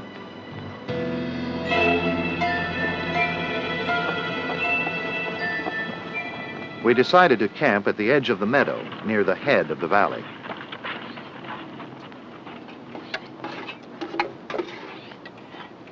You want some more beans? No, thanks. Hey, Barney, we were talking about how to capture a Sasquatch this morning. Mm-hmm. Well, I thought of a new way. Throw your biscuits at him. Yeah. Well, you just wait. That old Sasquatch, he's gonna come wandering into this camp, asking for some of my good cooking. Yeah. And you ain't even gonna have your tranquilizer guns ready. Watch what you're doing. Nothing but an old owl up in the tree. Yeah, well, that could have been a Sasquatch. It's time you guys got to your lookout stations. Your poor old cook needs protection if he's going to be cooking these good meals and washing dishes and doing all the necessities around this camp. Barney's right. We'd better get ready. What if there are 2 or 3 or more? So much the better, Barney. That'll up our chances with the tranquilizer gun. Yeah, and our chances of getting killed. Oh, come on, Barney. Don't be such a coward. Being as big as he is, Sasquatch could break the back of a man with one blow. We've got to consider him smarter and more dangerous than a grizzly bear. And I don't need to tell you about grizzlies. So don't take any chances. If he comes, he'll come from the thickest part of the forest. Sightings show he has a tendency to stay under cover. That'd be over by post 4 where Hank is. That's right. Do you think he'll come alone? Perhaps. All right. You better move out.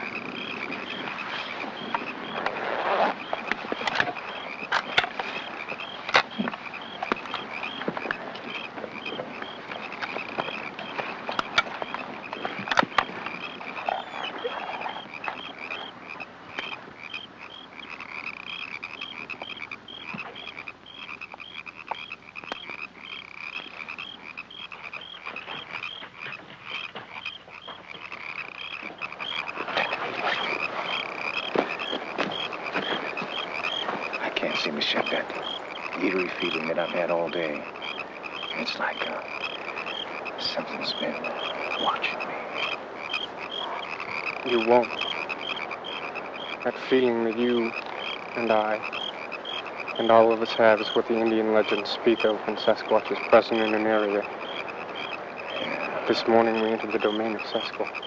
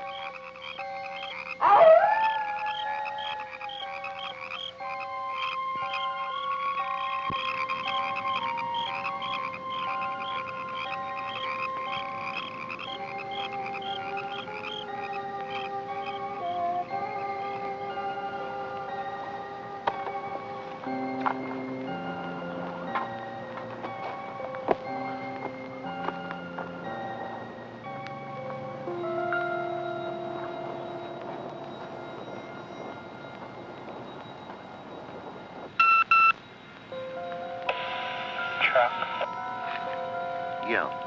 What is it? Something's approaching. Listen. Can you hear anything? No. It's dead quiet. That's what I mean. Something is approaching. Or it's already here.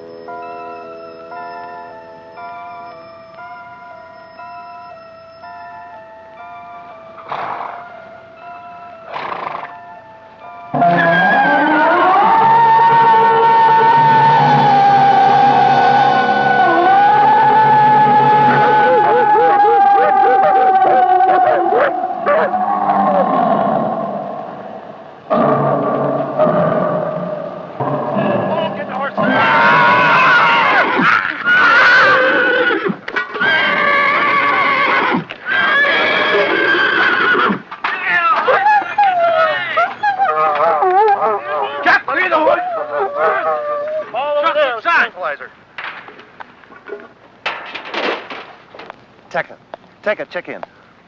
I checked the forest with a sniper scope. Couldn't see a thing. The Sasquatch was here all right. I caught his smell on the wind. It's sort of rotten smelling. Okay. Keep the channel open. Hank? Yeah, I'm okay. What the heck was that scream? It had to be a Sasquatch. Nothing else sounds like that. If he gets close enough, put a tranquilizer in him. Don't you worry. Josh? Josh? Josh, answer me!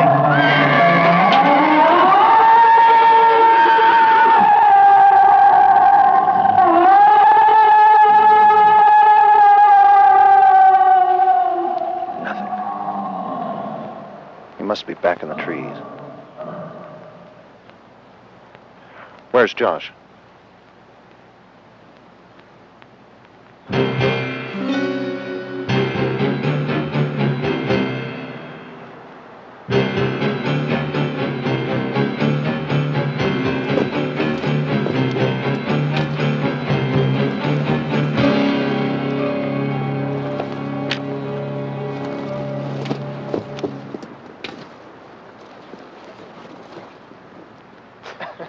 Josh, why didn't you answer? Couldn't. Didn't have this gizmo turned on. No, I thought I smelt the critter. I thought I'd sneak up on him. Couldn't get near him, though. That Sasquatch could have walked right through this camp with all you fellers asleep. You didn't see it? Nah, it was in the trees. He's gone now, though. Gone? Just listen. The forest sounds are coming back. Well, the next time you go traipsing off, let someone know. We thought it might have got you. Nah, not a chance. Well, I think he'll hit the sack. He won't be back tonight.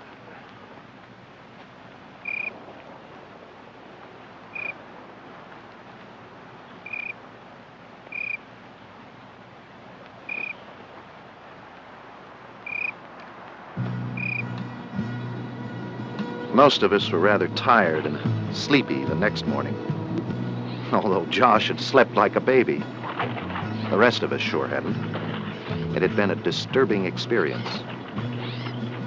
At the first light of day, we began to cover the meadow to check for tracks. Those screams had been so close, we knew we should find some evidence of what had made them.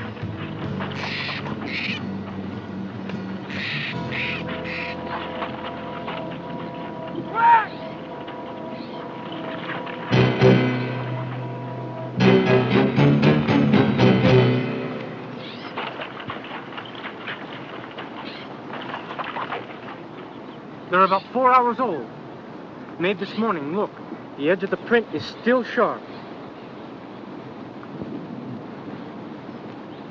After all this time. Here's the other impression. They're about 6 feet apart. 16 and a half. 8 and a half at the ball. An inch and a half deep. Estimate the creature to weigh somewhere between 800 and 900 pounds. He must have been standing right here looking down on us last night. Here's another one.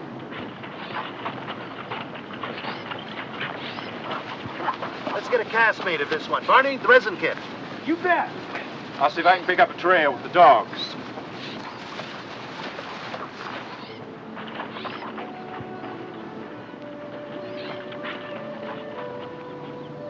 We made one cast of each foot.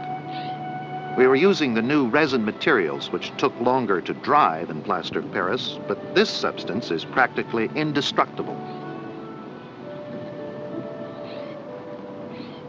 We had finally found our first Bigfoot tracks. Paul was more excited than I had ever seen him. There was no doubt in his mind now that Sasquatch was a living, breathing creature. Hank and the dogs followed the trail which led out of the meadow, through some trees, and ended at the base of a steep rock cliff.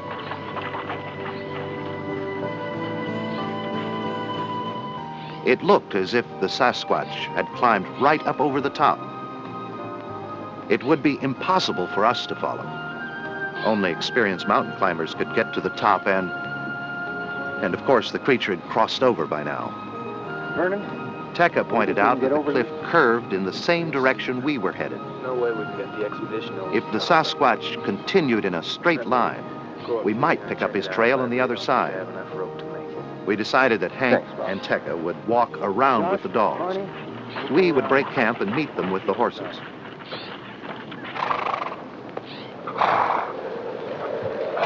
Late that afternoon, wind had covered the tracks with dust, and the first of the fall storms was approaching.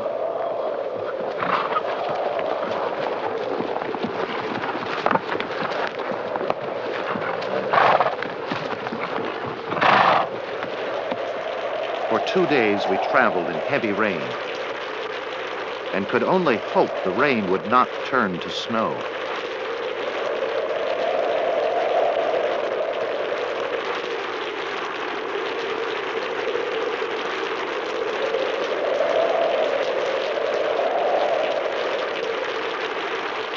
We stopped for lunch in the trees, but Tekka was never still.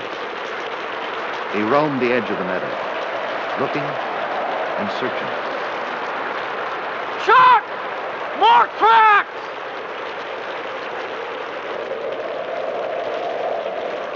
It's the same pattern.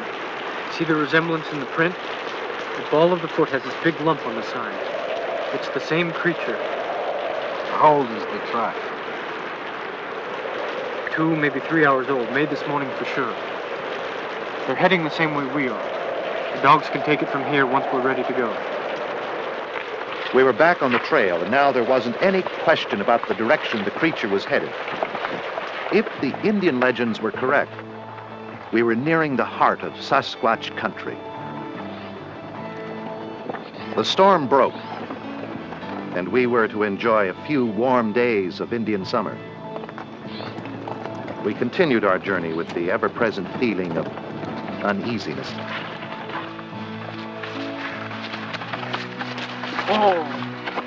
In the next valley was the most awesome sight I had ever seen. Recognize that sign, Paul? Yes. That's the way the Sasquatch marks the outer perimeter of his domain. It's incredible. Incredible. It is as the ancient ones have said. The Sasquatch are in the place of the three valleys. From here we go with danger. Broken trees at that height indicated a creature that could stand over 10 feet tall and weigh better than 1,000 pounds. It was a frightening realization. The tremendous strength it would have taken to break those trees off so cleanly. And I think we all began to understand the danger we were in. There were no sounds of the forest. It was obvious to all of us that we were now in the heart of the Sasquatch domain. There were tracks everywhere in the soft earth of the meadow, of different sizes and moving in different directions. We reached the third valley. Here you could feel the presence of Sasquatch. We could catch a faint odor on the wind. The valley opened into a large meadow surrounded by dense forests, and a lake protected the north entrance.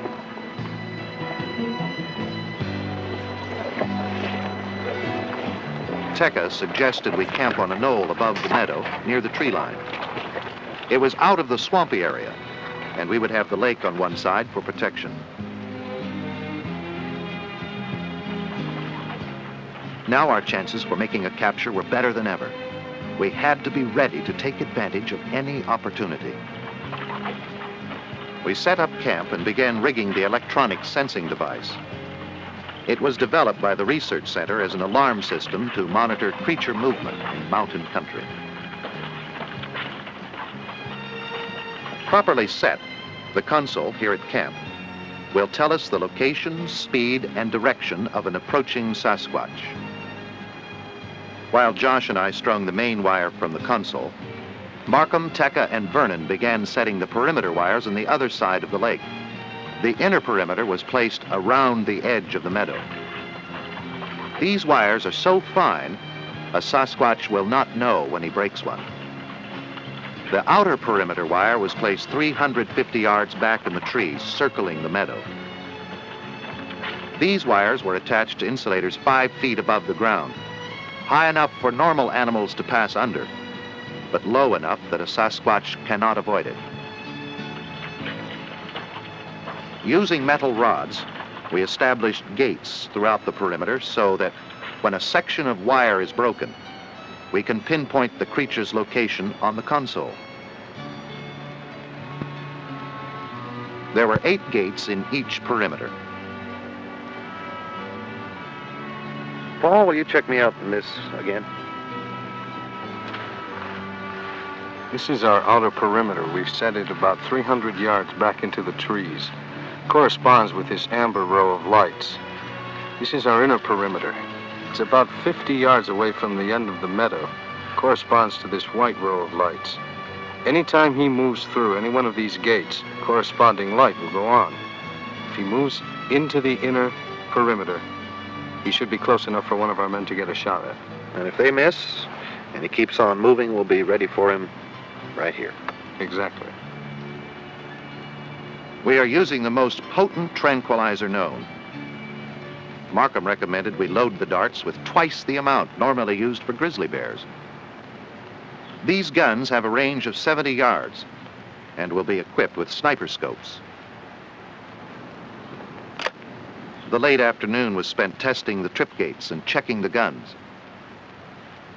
By dusk, we were ready. We ate a quiet dinner. The thought of what could happen this night was on everyone's mind.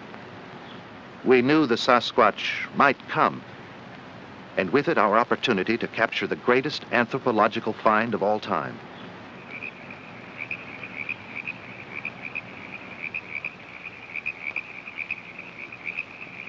We wanted to make a capture, but if things got out of hand, we would have to protect ourselves.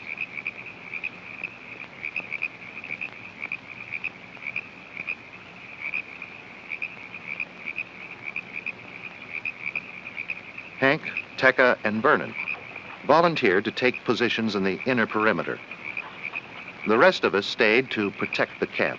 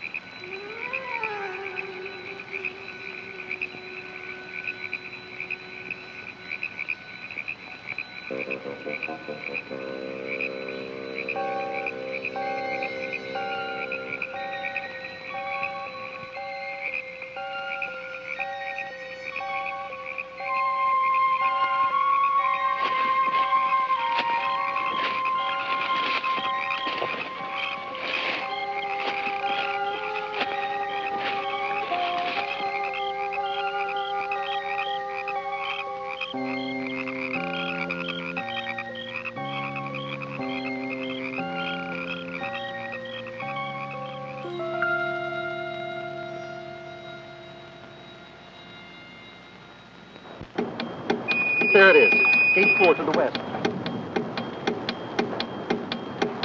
Listen, everyone. He's just broken gate 4. Hank, that's in your sector.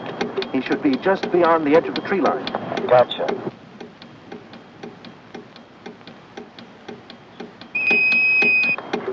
Hank, he's moving.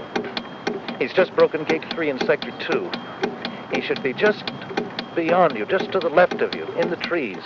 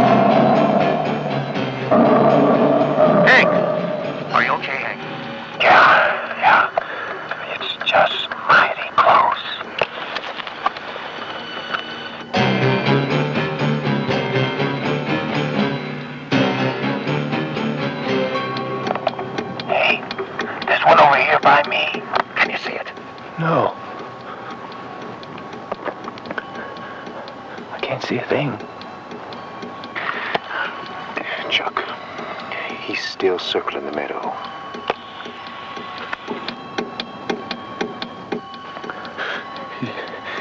He's close.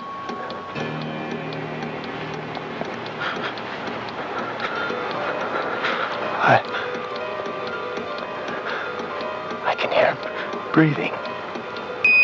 Heads up. The creature's changed directions. He's moving in a semicircle towards the other end of the meadow.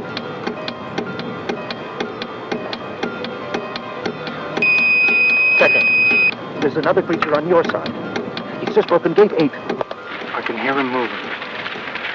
Just inside the line of trees. I can't see him. But I can hear him. The sound is coming from near gate 7.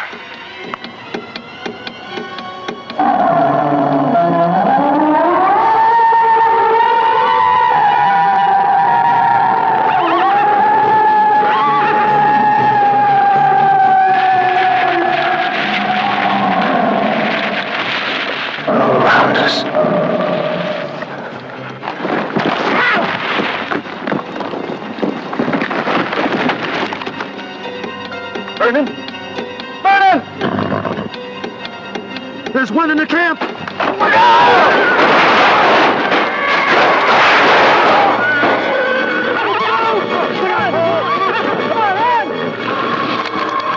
Watch it!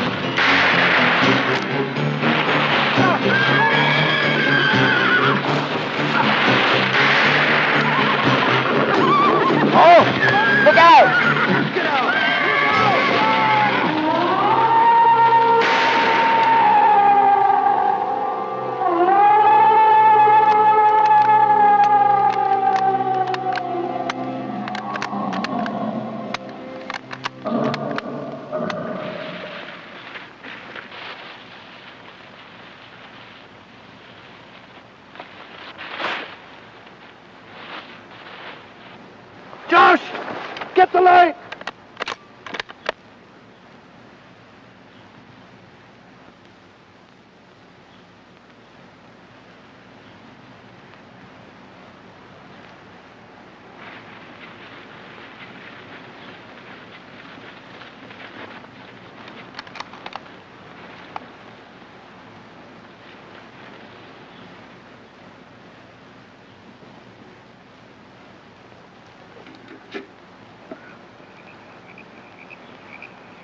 It is done. We can go home. And it was over. The Sasquatch didn't return.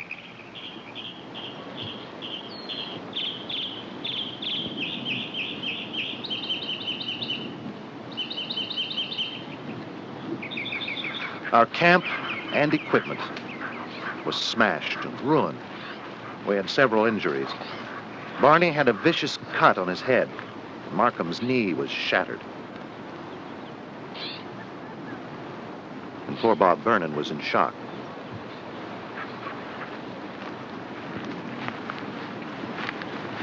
Could you pick up the trail?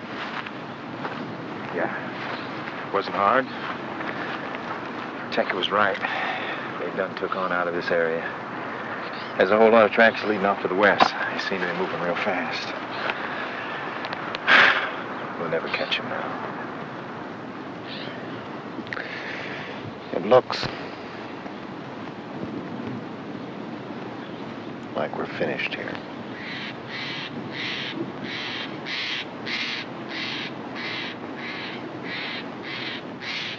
Judd, coffee?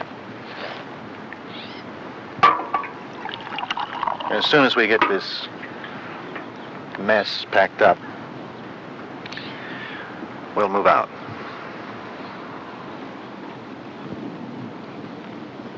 Barney?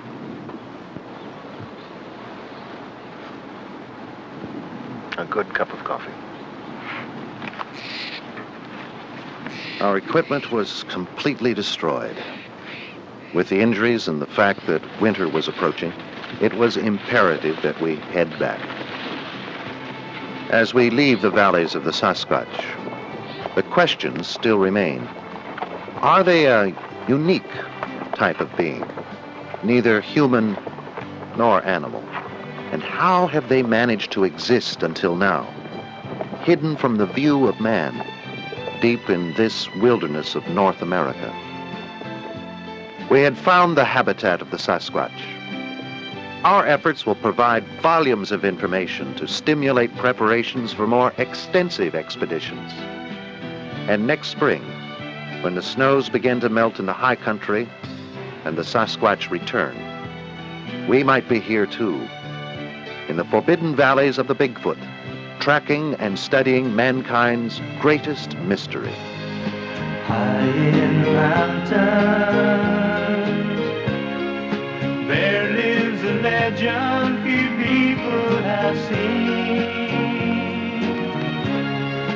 High in the mountains, strong as the river, proud as the eagle that flies in the sky. High in the mountains, roams through the valleys, but makes the high mountain his home. There in God's country, he just wants to be left alone.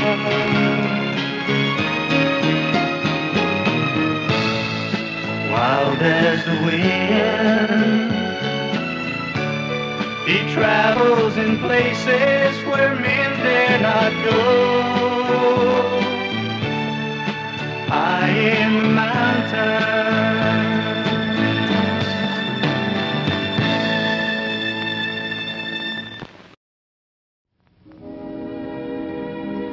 And now, folks, it's time to say goodnight. We sincerely appreciate your patronage and hope we've succeeded in bringing you an enjoyable evening of entertainment. Please drive home carefully and come back again soon. Good night.